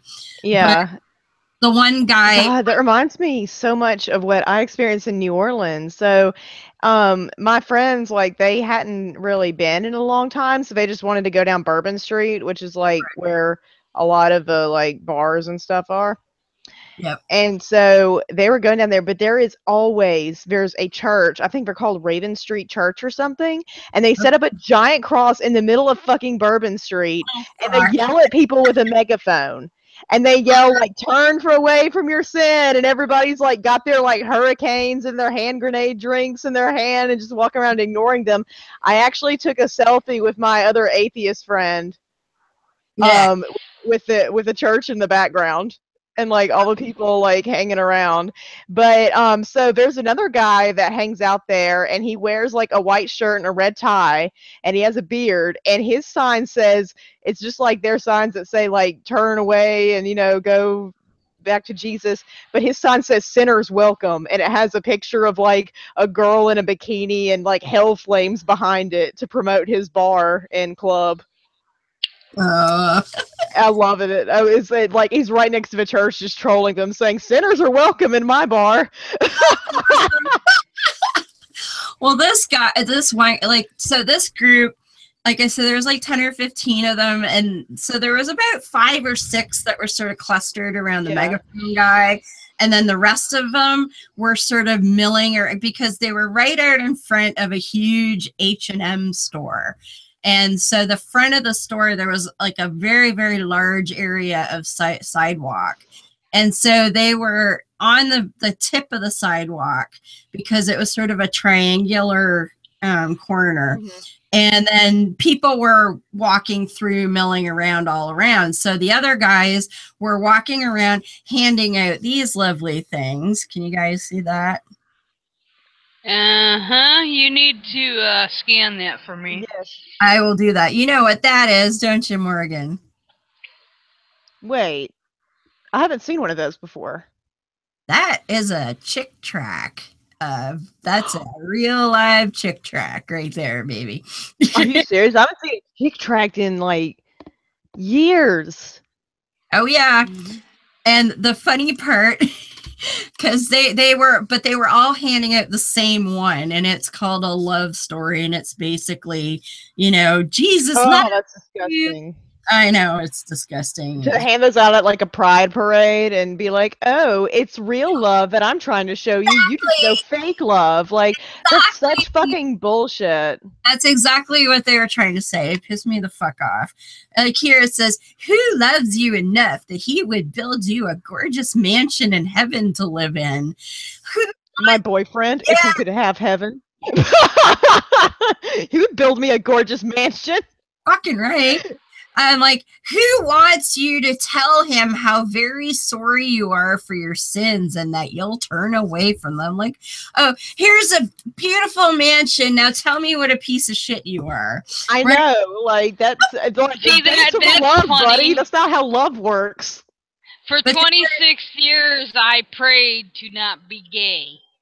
Exactly. Worked really well. Although it didn't do jack shit. You followed the scientific method. The experiment failed. So they were handing these, and some of them even had like little miniature New Testaments. And my friend that I met up with, Dalen, some woman threw didn't throw, but like here, have one of these, a Bible at poor Dalen, and they were like, what the fuck am I gonna do with this piece of shit? I'm like, it looks a little small for toilet paper. She's like, well, I don't know. Maybe you could roll some weed in it or something. That's what they said, well, it looks big enough for rolling.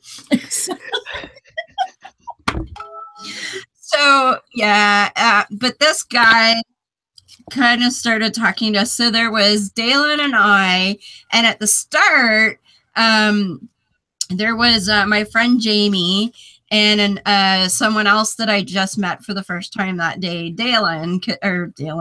Alex. So Dalen, Alex, Jamie, and I, we had gone for brunch before. We saw the Jesus Freaks before, but we went and had brunch and then came back and they were all still there. So we're like, yay, we could still play. And this guy from the Jesus Freak group, by the name of Enoch, go figure. Except, and my friend, who was it? Dalen, said that this guy looked exactly like Will Wheaton. And he kind of does. I will say he definitely has that look about him, but his name is Enoch. And this guy talked to us for at least like an hour and a half, if not longer. It seemed a lot longer, but I'm not sure. I didn't actually keep track of the time. But, and then at some point, and another friend of ours, and yes, this is his real name, is Peacefire. No, he wasn't given that. He named himself that. But that's I was like, interesting. It is his legal name.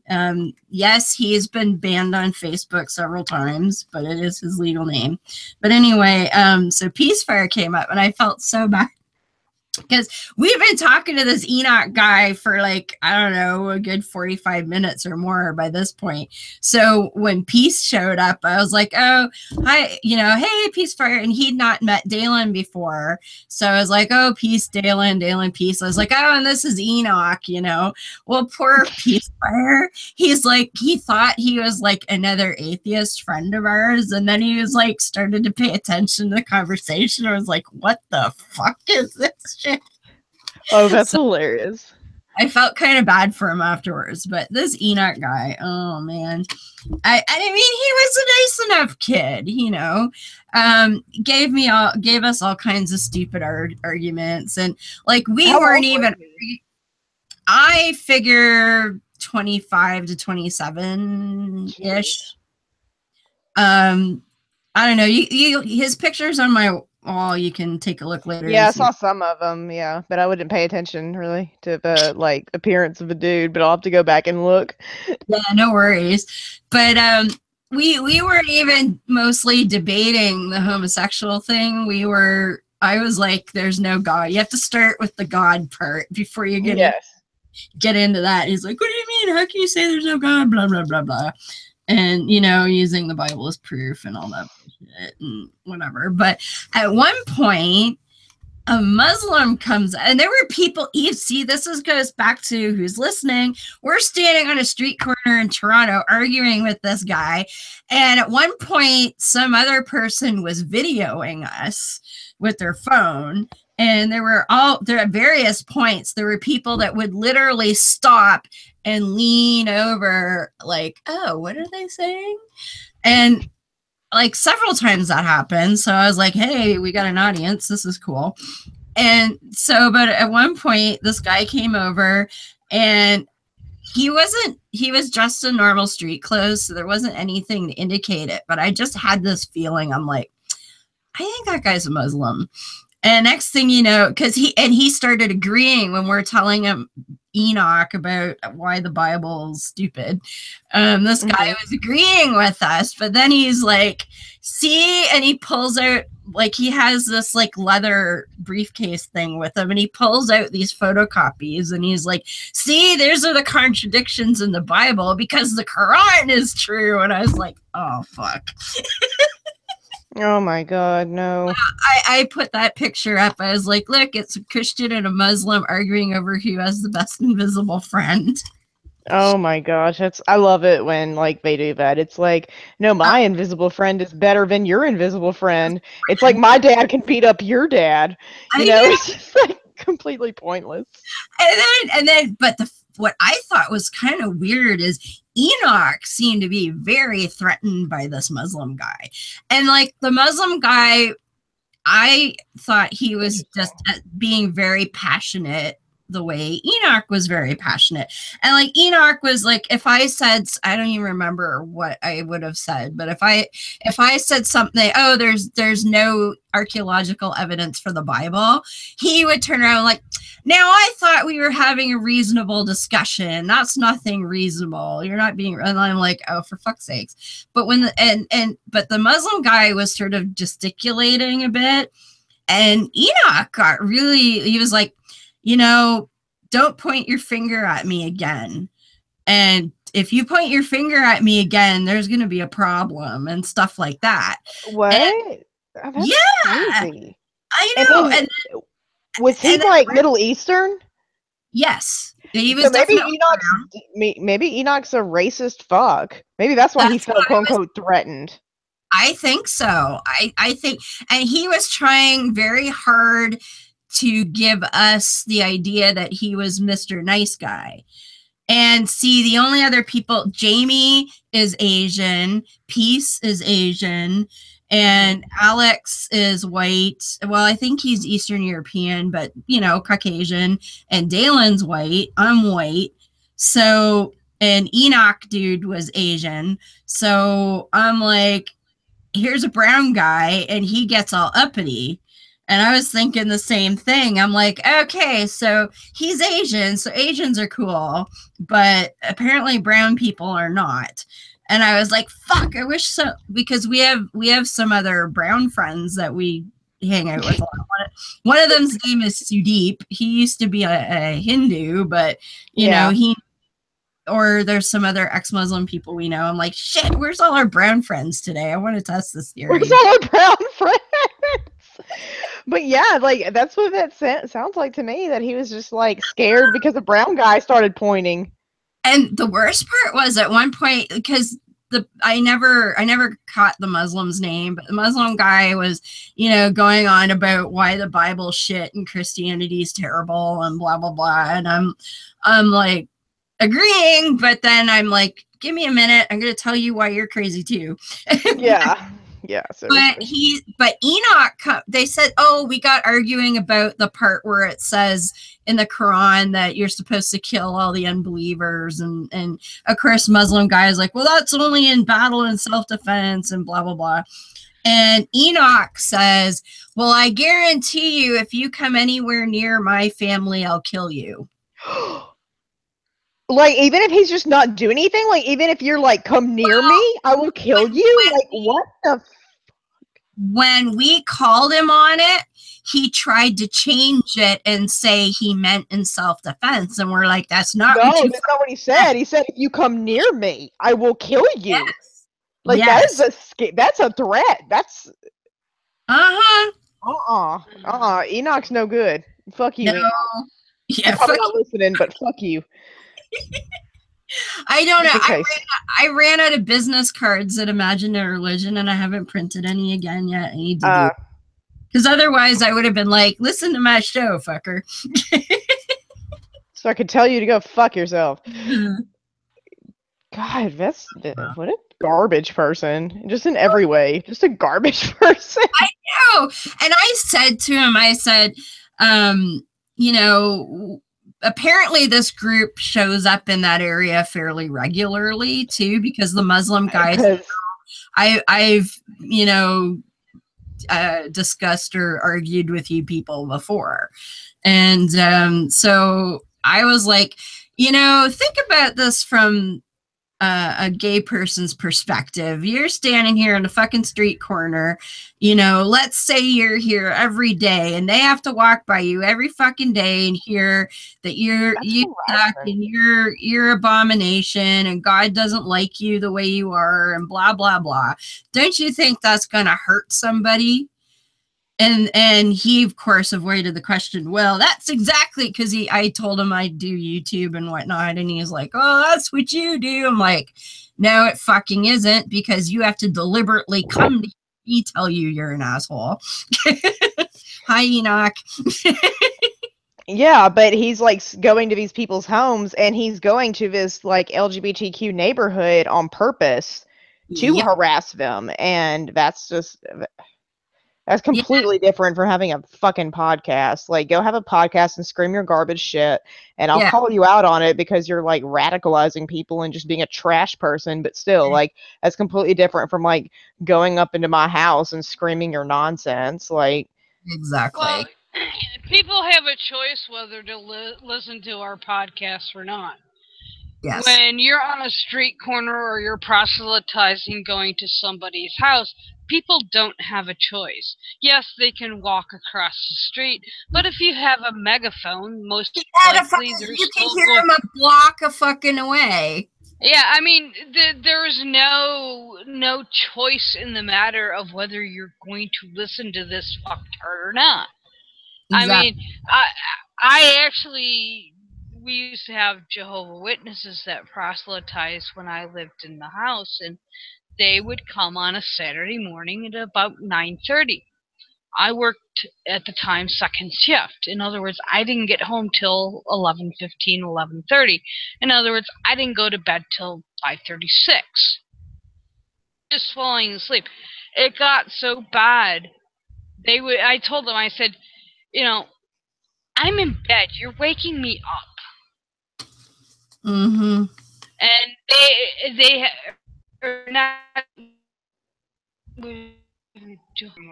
and they kept doing it over. I finally actually had to take a restraining order out on the entire church, that nobody from their church could come to my home. Wow. Jesus. Because they would not. I mean, but you have a choice.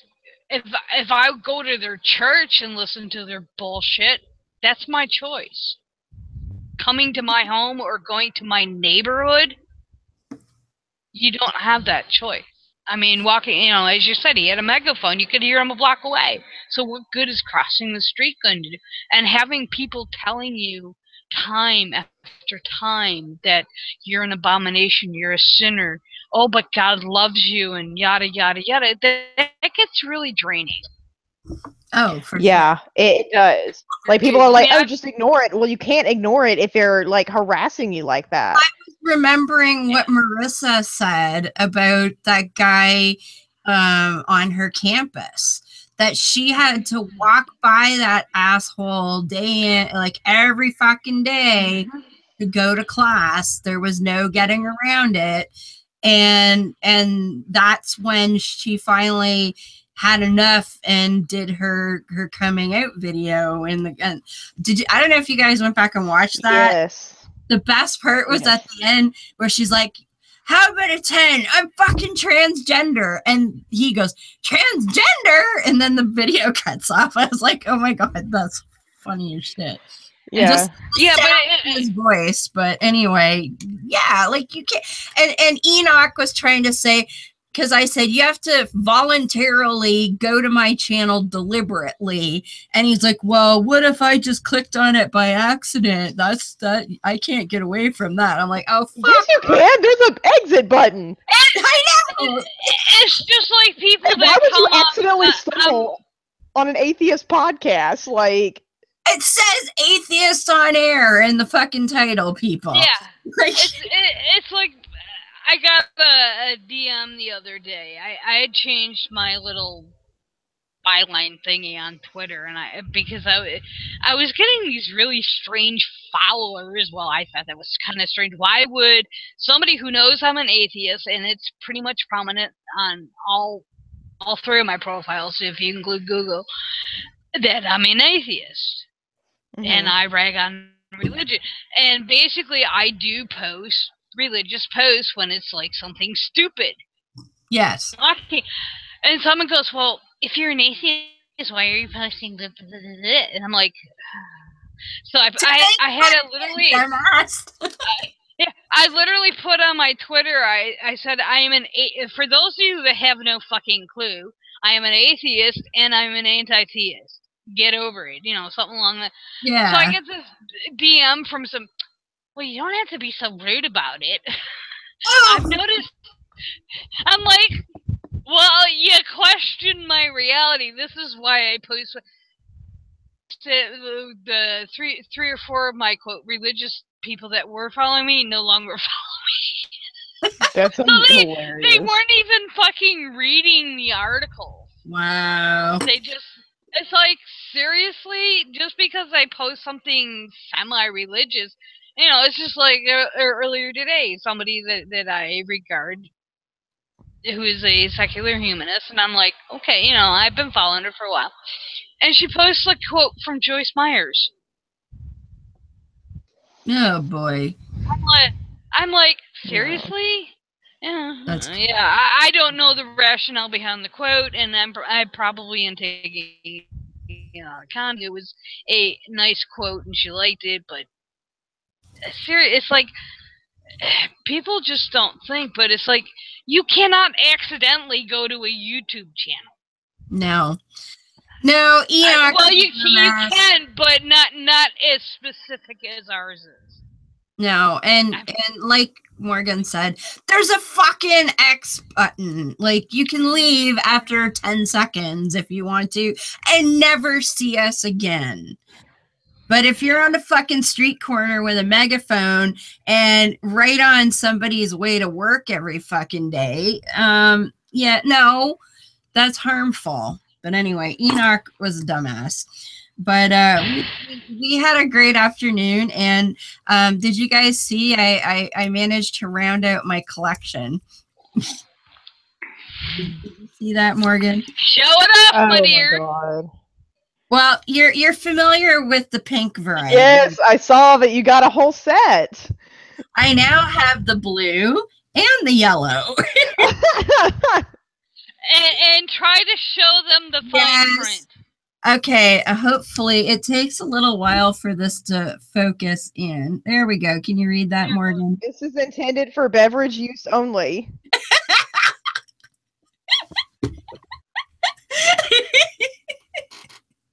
I said to Deb, they probably had a bit on there because, well, Oh, because the problem is, because this happens, I'm thinking, is why that's there. Oh, that's true too, yeah. Yeah, and so for those of you who will be listening later, if you're not new to the show, you probably heard about my lovely pink penis water bottle. And I think Steve and Ranger are probably cringing now that I pulled the tip off of this one. Sorry, guys. Should have warned ya. Oh shit. But yeah, the glands of the penis, you pull it off to open the water bottle and put it in. So I got the pink one actually 2 years ago at Pride, and I wasn't able to find their booth last year. And so I didn't get them then, but this year I found them, and so I got the other 2 varieties that were there. So I want one of those so bad. I would take that to the gym. Well, you know what's really funny? If I'd have known that shit, I would have got you one. Damn it. I can really just imagine it's like, oh.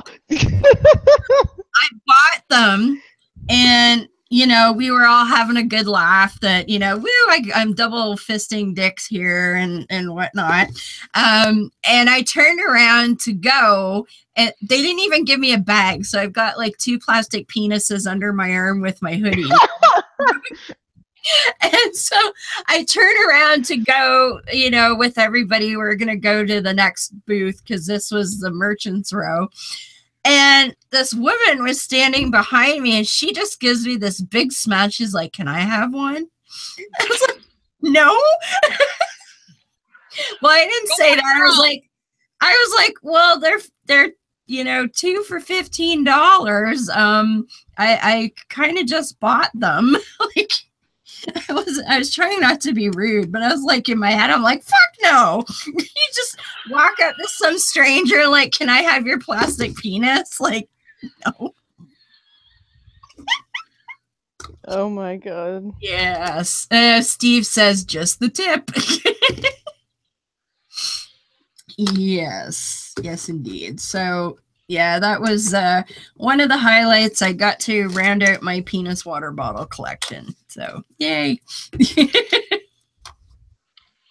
Anyways, we're coming up on the end of the show here. So, best time to let you guys plug your stuff before we get on out of here. So, Beth, where can we find you? Easiest way, Twitter, Dune998. That connects to Facebook and my blog, as well as, well, I have to manually add Google, and they're all Dune in some way, shape, or form. Yes. So that's the easiest way. And I have been blogging again. I haven't done it in quite a while, but I did put out a 3-part bit concerning the Healthcare Act and the ramifications. I got into a discussion with a clueless person. So when is that ever before? She was like, "Well, I don't like the fact that illegals get free healthcare," and it's like, "Oh, lady, they don't." Yeah, I get that here too. It's like, "Oh, you know, refugees get welfare." I'm like, no, it literally says they can't have welfare. Like, fuck off. Well, it's like I said to her. I said, if she goes, "Well, I know it's true because I know 3 people," and I said to her, "Well, did you report them?" Yeah. Good. I said, if you know welfare fraud is occurring, and I'm not denying it does not happen, maybe you should report it.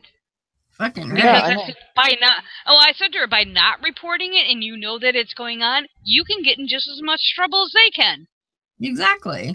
Yeah. Certain states. And that was the last word I got in. She stopped after that. I don't think she liked that idea. But yeah, you can find me there and Facebook, everything else under Beth Hambridge. Awesome. All that fun stuff. And Ms. Morgan, where can we find you? You can find me on the Bi Skeptical podcast with Trav Mamone. We come out with an episode about every 2 weeks, and you can find that on iTunes and Spreaker and Stitcher, if anybody uses that. Then you can use Stitcher. Okay, I didn't know, like, because I never know if anybody's using Stitcher. Good to know. So we'll keep it on there. But there, and then you can follow me at Mostring. That's at MOSTRING. And then you can find me on Facebook, Morgan L. Stringer. Awesome. Cool beans. And let's see. Oh, sorry. Somebody's like messaging me. I was like, wait till the fucking show's over, would you? So, of course, we'll be here next week. We don't have anything specific lined up yet, so we should probably get our asses in gear and do that. But yeah, we'll be here next week. We are actually probably going to be changing the time of the show coming up soon. I've been thinking about doing it for a while because even at 9:30 our time or my time, I'm sorry, Morgan, you're in one of those weird ass fucking time zone things. Mm-hmm. Even if it's only an hour, it still fucks me up all the time. But 9:30 can be kind of late for some guests, and we've had issues where some guests can't stay that long, or they can't do the show at all because it's too late or whatnot. So we're looking at, we haven't decided exactly what time, but we're gonna discuss that, and we will keep everybody posted on all the social media if and when that changes. But just giving everybody a heads up that we might be doing that. If you're downloading it off of Spreaker later, you won't fucking care because you do that at your own time anyway. So there's that. But if you want to watch us live, then yeah, we're probably going to be changing and doing the show a bit earlier in the evening. So there's that. We're going to keep it on Mondays though, because that's when Beth doesn't have to work. So yeah, that kind of makes it a little easier. So you can also find me on Holy Crap, the Vlogcast, which is Sunday mornings at 12:05 a.m. run by the Shujin Tribble, of course. There is no show. Well, there probably won't be a show this week. I am going to be in Ottawa for the big Canada 150 party, watching some killer ass fireworks. Well, not on Monday night. We'll be on our way back, or Saturday night. Yeah, I'll be in Ottawa Saturday night for Holy Crap. So, and Shujin and Joey will be in, I want to say, is it Pittsburgh or Philly? I forget which one, but it's Anthrocon, the big furry convention. So neither of them are going to be available.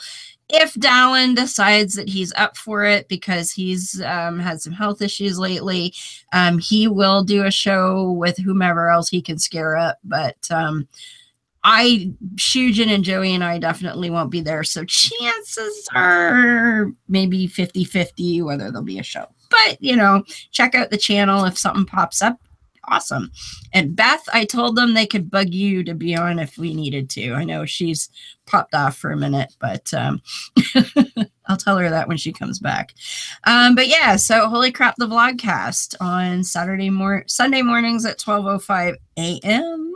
And I mentioned Steve and the Great Debate Community have actually been popping up over there on his channel. So that's Steve McRae and the Great Debate Community. So when he has open hangouts and I'm free, I pop in there and we talk about all kinds of bizarre things, and it's debate. So there's actually quite a number of theists that pop in and out.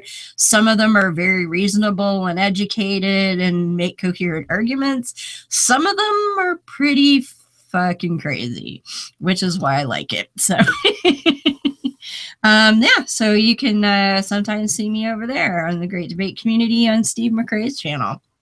So, and of course, before we go, just want to mention the Whitefields Educational Foundation and the Taylor Scholarship, which we like to talk about whenever we can.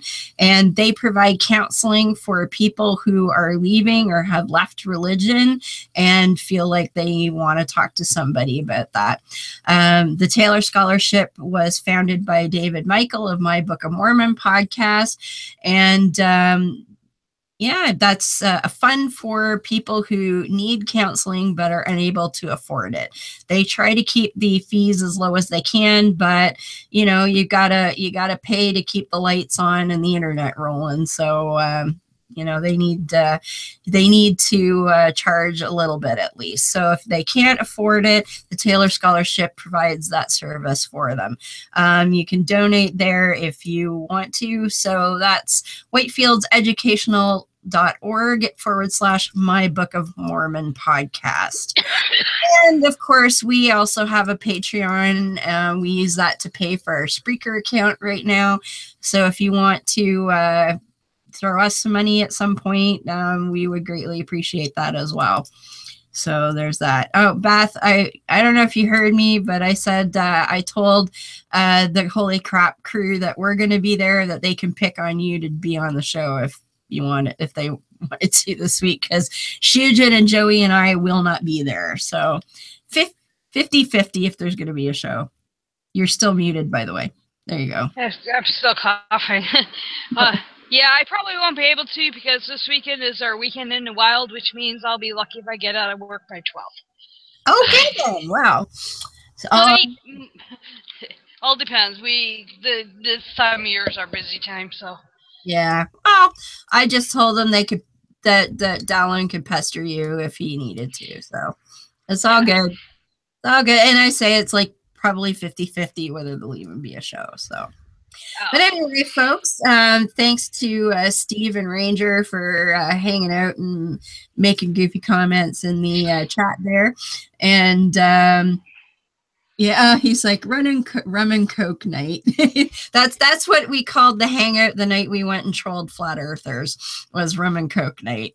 And I was like sober, which was, I probably shouldn't have been, but I was. So anyway, we will see everybody here next week. And until then, I will leave you with Dave Foda and his Only Creed for Humankind. And yeah, happy Pride, people. It's almost over, but it was a good one.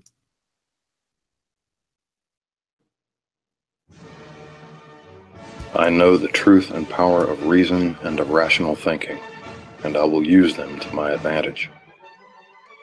I know the truth and power of educating myself and of expanding my intellectual boundaries, and I will educate myself. I know the truth and power of vanquishing ignorance, and I will do so whenever the opportunity presents itself. I know the truth and power of morality without supervision, and of true and accurate righteousness. I know the truth and power of obliterating tyranny, be it intellectual, emotional, or philosophical, and will work toward that goal whenever and however possible. I know the truth and power of human ingenuity. I know the truth and power of human compassion, and I will be mindful of the welfare of others. I know the truth and power of equality and fairness for all living things. I know the truth and power of the importance of our families, our friends, and our fellow men and women. I know the truth and power of human stewardship of our lands, our waters, and our skies, and I will try to act to preserve our environment. I know the truth and power of the sciences of mathematics, of physics, and of chemistry, and of the important role of these disciplines in understanding the workings of this cosmos. I know the truth and power of the rejection of all notions or beliefs that reside in the supernatural or the superstitious, and of those notions or beliefs that we are not supposed to be able to explain. And I know that these rejections are necessary for humankind's survival. I am a human being with a free mind, liberated from irrational influence and from unreasonable dogma.